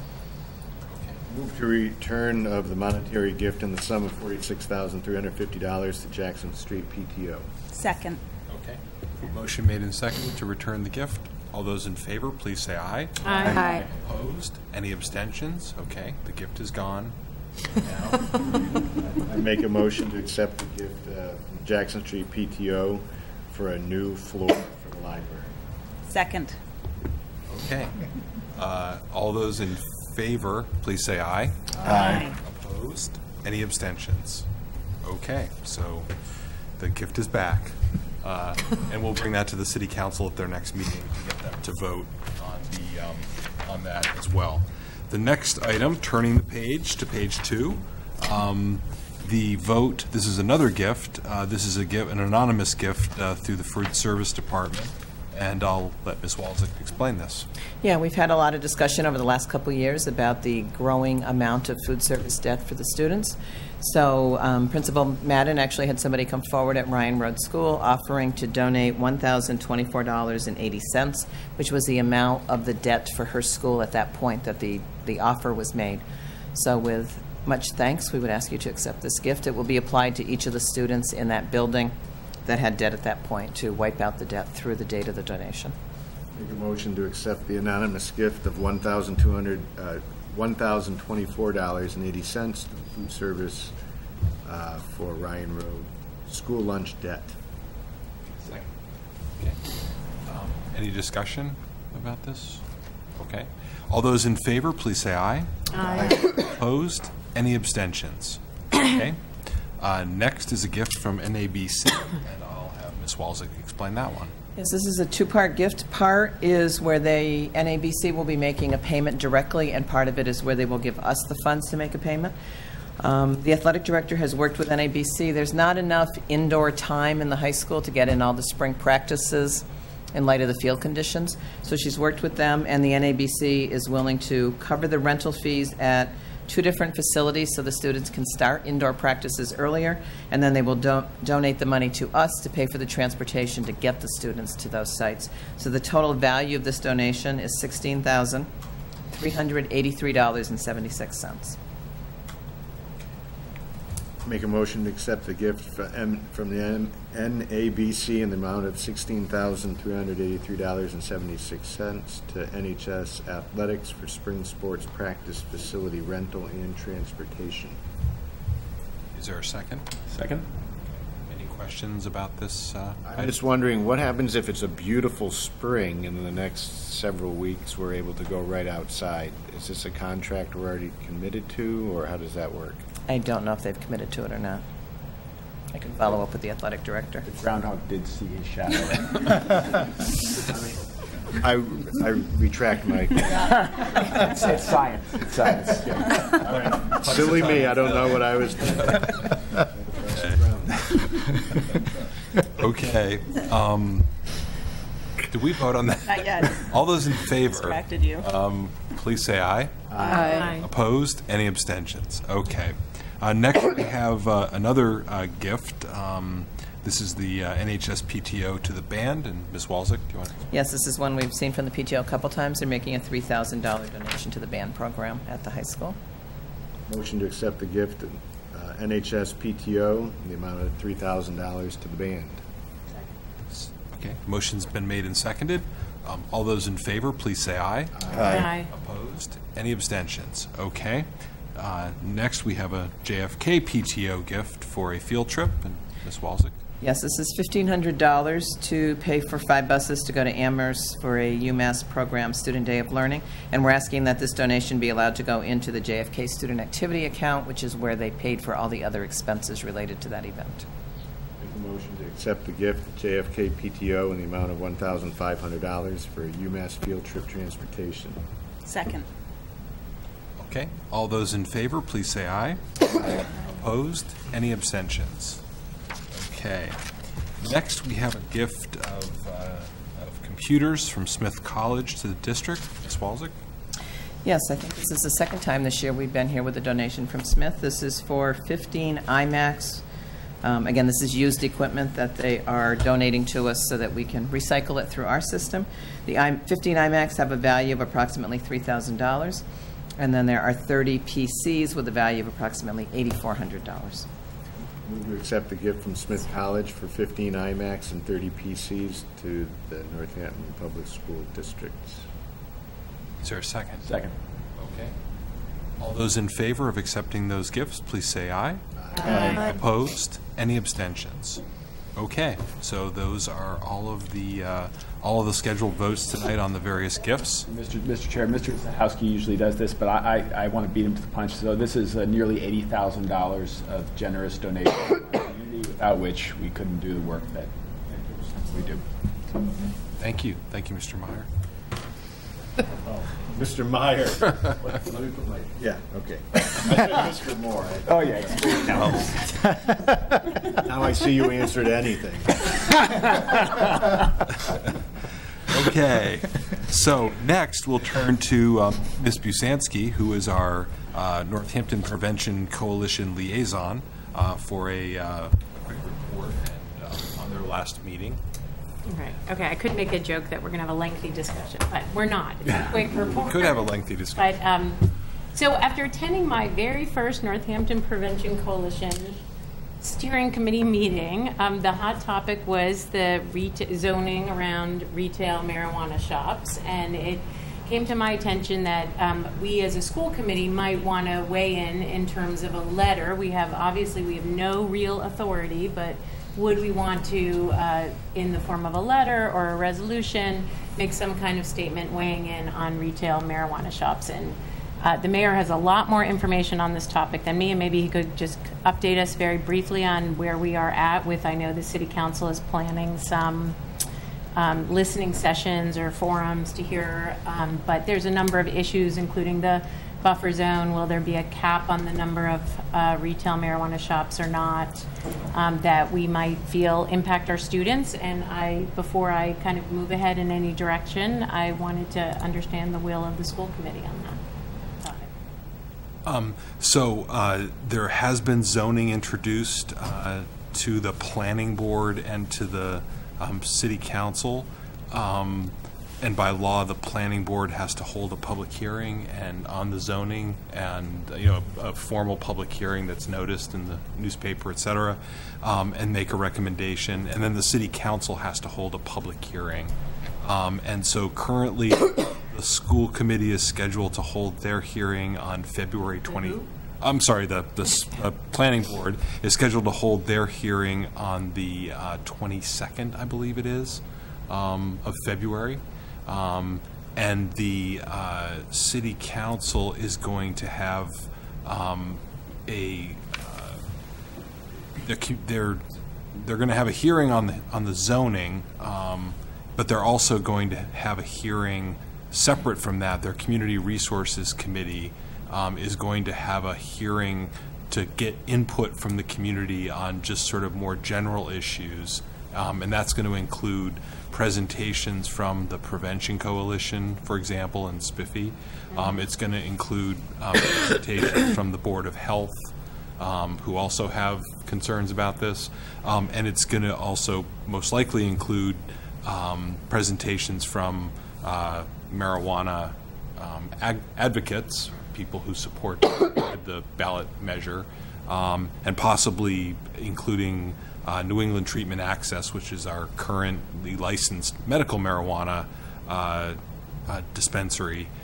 They may also make a presentation. So that's happening, unfortunately, it's happening on the 27th. During our meeting. Well, the forum is at 5 o'clock. So that portion of the meeting is from 5 to 7. The zoning portion that legislative matters will take up is from 7 to 9. So the zoning that I put forward basically mirrors the zoning that we have for the medical marijuana dispensaries, which we went through a pretty lengthy process that the Prevention Coalition weighed in on, and the Board of Health weighed in on, and the City Council and the Planning Board weighed in on. It would basically say that retail dispensary or retail shops could only go in areas of the city that are zoned for retail, and that production facilities, which is where cultivation and processing, et cetera, can only happen in industrial places that are zoned for industry, things like the industrial park, for example. It does implement a buffer zone from schools, public or private, that offer kindergarten through 12th grade, which is what the regulations say. For medical marijuana, we implemented a 200-foot buffer. We are mimicking that again for the recreational 200-foot buffer. Most of our schools are in residential neighborhoods. There's not really any that are close to a retail outlet that would be within that 200-foot buffer currently. We are also putting in the zoning ordinance that that we will not allow a pre-existing non-conforming retail use to be converted to a marijuana dispensary, which means that for some of our historical anomalous businesses that are in residential zones and they're grandfathered as businesses, those could not be turned into retail marijuana facilities. So that's kind of the crux of the zoning. There is no cap proposed on the number. And I said to, I actually believe that if there was I personally don't support a cap, but I didn't want it to be part of the zoning because I don't believe that that's a zoning decision that the planning board should have to deal with. It's really a political decision of the community that really the city council and mayor should handle. So if a cap were to be put in place, the council has the ability to pass an ordinance to put some kind of a cap in place. So it's not really a zoning issue from my perspective. And then the only other thing I would add is that if you read the regulations, pretty much the legislation and the commission regulations strive to have this particular use treated like alcohol, like liquor stores, basically. And our zoning currently has no buffer zones for bars or liquor stores, and we have no special requirements around signage or things like that. So it's fairly consistent with how we treat, liquor stores, places that sell tobacco, et cetera, versus how we're treating these particular outlets. So that's the quick summary. Again, the planning board has their process, but then there is going to be a separate process to try to get additional feedback from the community if the city council wanted to implement additional ordinances in addition to the zoning. Such as a cap. That is correct. Just for example. And let me just add that the reason to bring it up tonight is because of the timing behind of all this, which I know that, so the state regulations are not going to be finalized till March 15th? Yeah, the Cannabis Commission is holding hearings right now. There's draft regulations that have been promulgated, and they just had a hearing in Holyoke and Greenfield, and I think they're in Danvers today. So they're having a series of 10 hearings around the state to get feedback. They're then going to finalize the regulations by March 15th, and under the timeline they've laid out, applications would be available by April 1st with a goal, kind of a requirement that they begin issuing licenses on July 1st. Right. I will say that as a requirement of applying for a license, each individual licensee is required to hold a community meeting, and they're supposed, and the applicant themselves will have to have their own community meeting about their own particular, whether it's a dispensary or a cultivation facility or a testing lab, whatever it is, and they're required to, there's certain notice requirements, they have to notify the public, and so each one of them will have their own particular hearing so that the public has a chance to weigh in with the applicant. That's a requirement of the license. To even apply, you have to do that. So there'll also be further process on a sort of a case-by-case basis where people have an opportunity to weigh in. So mostly, I just wanted to bring this to the committee to see if you have any interest in pursuing, giving any kind of letter or opinion, or which would require a further discussion of what that letter might contain or not, and that's fine by me as well, but I felt like I would be remiss. It's a big topic. It will have an impact on our students, and did we want to have any say on it? And just to be clear, I mean, this was a 21, like tobacco and like alcohol, it's a 21 and older, kind of business. So it's not so just to be clear, I mean, and obviously there's always the concerns like we have with alcohol and tobacco that underage people will have access to them. So that's definitely going to be a major part of the enforcement and part of the state's responsibility as they license these. So, and, I'm sure that the Prevention Coalition will certainly weigh in. I mean, they've already weighed in with me. But you know what? All I can say is we went through this. I heard all those same issues, and I thought we put together really good zoning for medical, and we've had no issues with medical marijuana. And there's been one dispensary that's opened in Northampton. So that's all I can say is that's been the track record so far. So I mean, again, they're definitely going to have an opportunity to weigh in with the city council. They're also going to have an opportunity to weigh in with the zoning. The default ban, or the default buffer zone, is 500 feet under the legislation. So there's a default. So if we do nothing, it's a 500-foot ban. We chose to align it with our current 200-foot buffer zone that we developed for medical marijuana. But again, we have no buffer zones for any other use in the city, whether it's purchasing handguns or buying tobacco or buying alcohol. We don't there's no buffer zone from schools. So the question you're asking the committee is, does the committee want to take some sort of formal role on either the zoning or other legislation? Right, and I just thought it might, I mean, I know it's very late, and so it's really a hard topic I see all the blank faces, so it's hard to talk about this at this hour, but yes, after I just wanted to run it by everyone, so I wasn't, either doing nothing or going forward without having some input from the committee, because I have been able to talk to the mayor extensively about it, so I feel a lot better about all that's gone into it. And thank you for all the information you've shared with us tonight, because I think there's a lot of misinformation or lack of information, and more will be coming out, obviously, but I think it's helpful to sort of hear all that's gone into it. So, but I just wanted everyone else to be on the same page with me. And the only I didn't thing, feel like I was in a position to make that decision by myself. And the only thing I would say is that most of this is going to be regulated by the state, meaning they're going to have all the inspection requirements and all the compliance checks and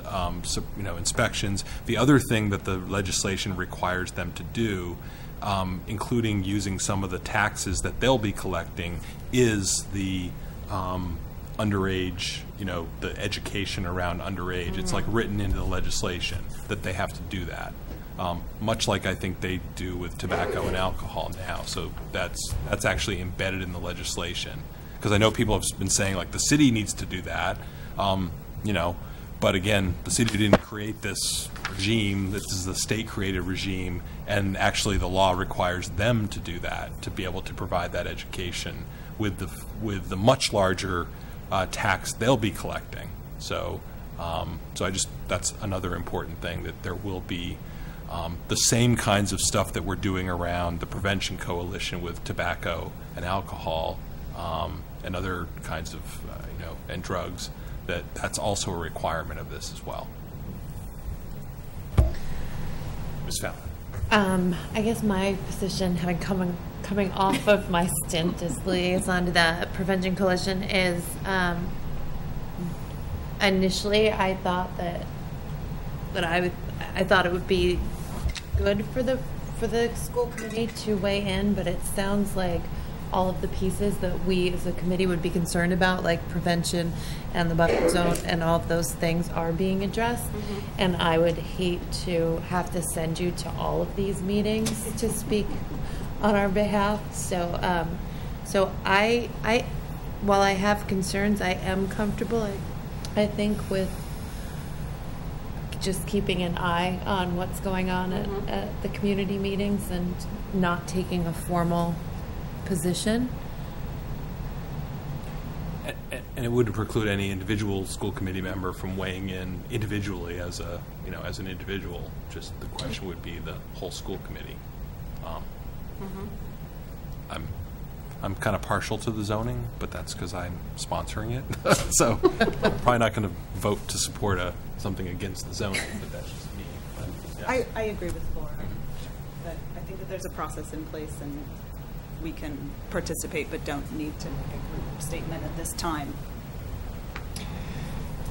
And I would agree with that, and I also point out that we already know that we already have sort of some information about marijuana use by our students both from Spiffy and also from our school nurse screening, and not only information, but in terms of school nurse screenings, there's actually intervention already in place. And so I feel like that's more like where we should be concerned is if in fact the sort of possible greater access of marijuana to our students happens, we already have some things in place to deal with that, I think appropriately.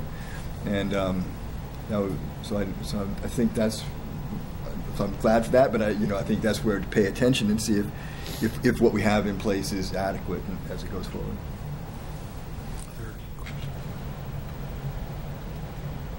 So do you have the feedback you? Yep. Okay. But thank you for bringing it forward.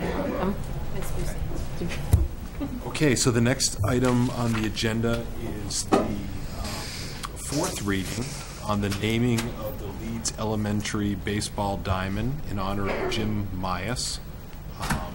Mr. Meyer, do you have anything you want to add on this fourth reading? No, just as required by policy.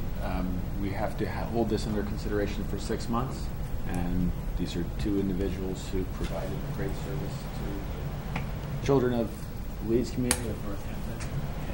And we will be taking a vote on this at the end of our 6th month. Okay. And again, that's It's still. That's the 4th reading on the baseball diamond in honor of Jim Myers, and we'll also consider this the 4th reading on the naming of the Leeds Elementary Playground Pavilion in honor of Julie Clark. So that's our 4th reading on those items. Next, we have the a vote to authorize the payment of a late bill for special education tuition from school choice. Ms. Walczak. Yes, late last school year, we were notified by the Collaborative for Educational Services that they had come across some FY14 invoices that they could not find payment for. As we researched it, neither could we. We think this possibly was a case of our not believing we were responsible for those expenses. There's been further legal research done. We do believe now that we are responsible. As part of your budget each year, you vote an amount of money within the school choice appropriation for prior fiscal year bills. We've exhausted most of that this year. We had actually reduced it down to $10,000 this year because we've been doing good with our prior year bills. So at this point, I'm recommending that you vote to amend the school choice budget for prior fiscal year invoices from $10,000 up to $26,000 so that we may make this payment to the collaborative.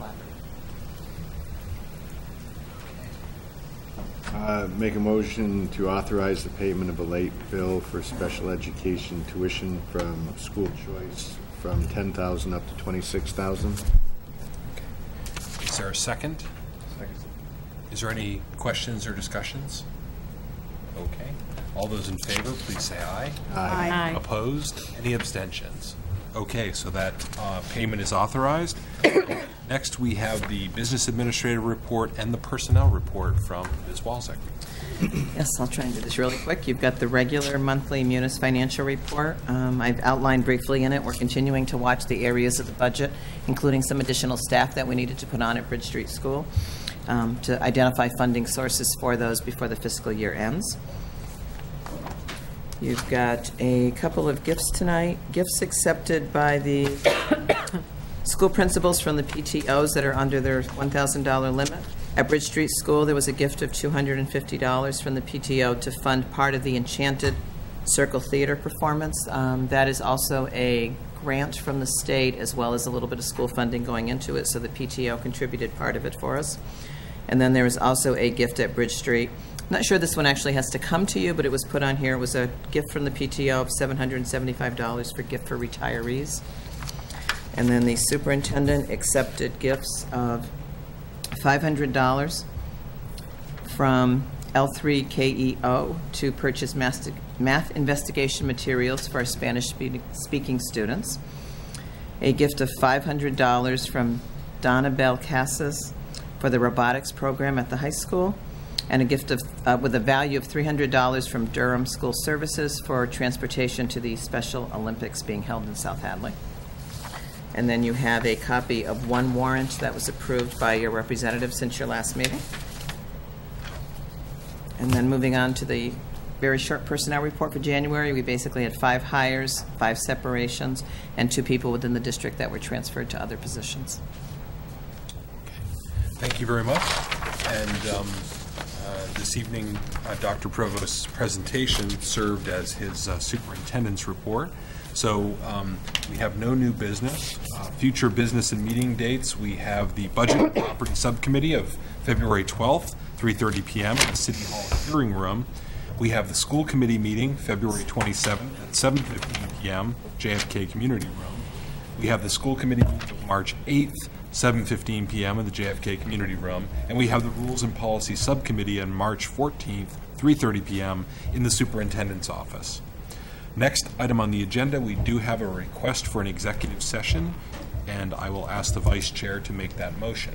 Motion for request for an executive session in the JFK Principals Conference Room under Massachusetts General Law, Open Meeting, Chapter 30A, Section 21A3, to discuss strategy with respect to litigation, MUP-18-6456, whereas an open session would have a detrimental effect and further details would compromise the reason for going to executive session.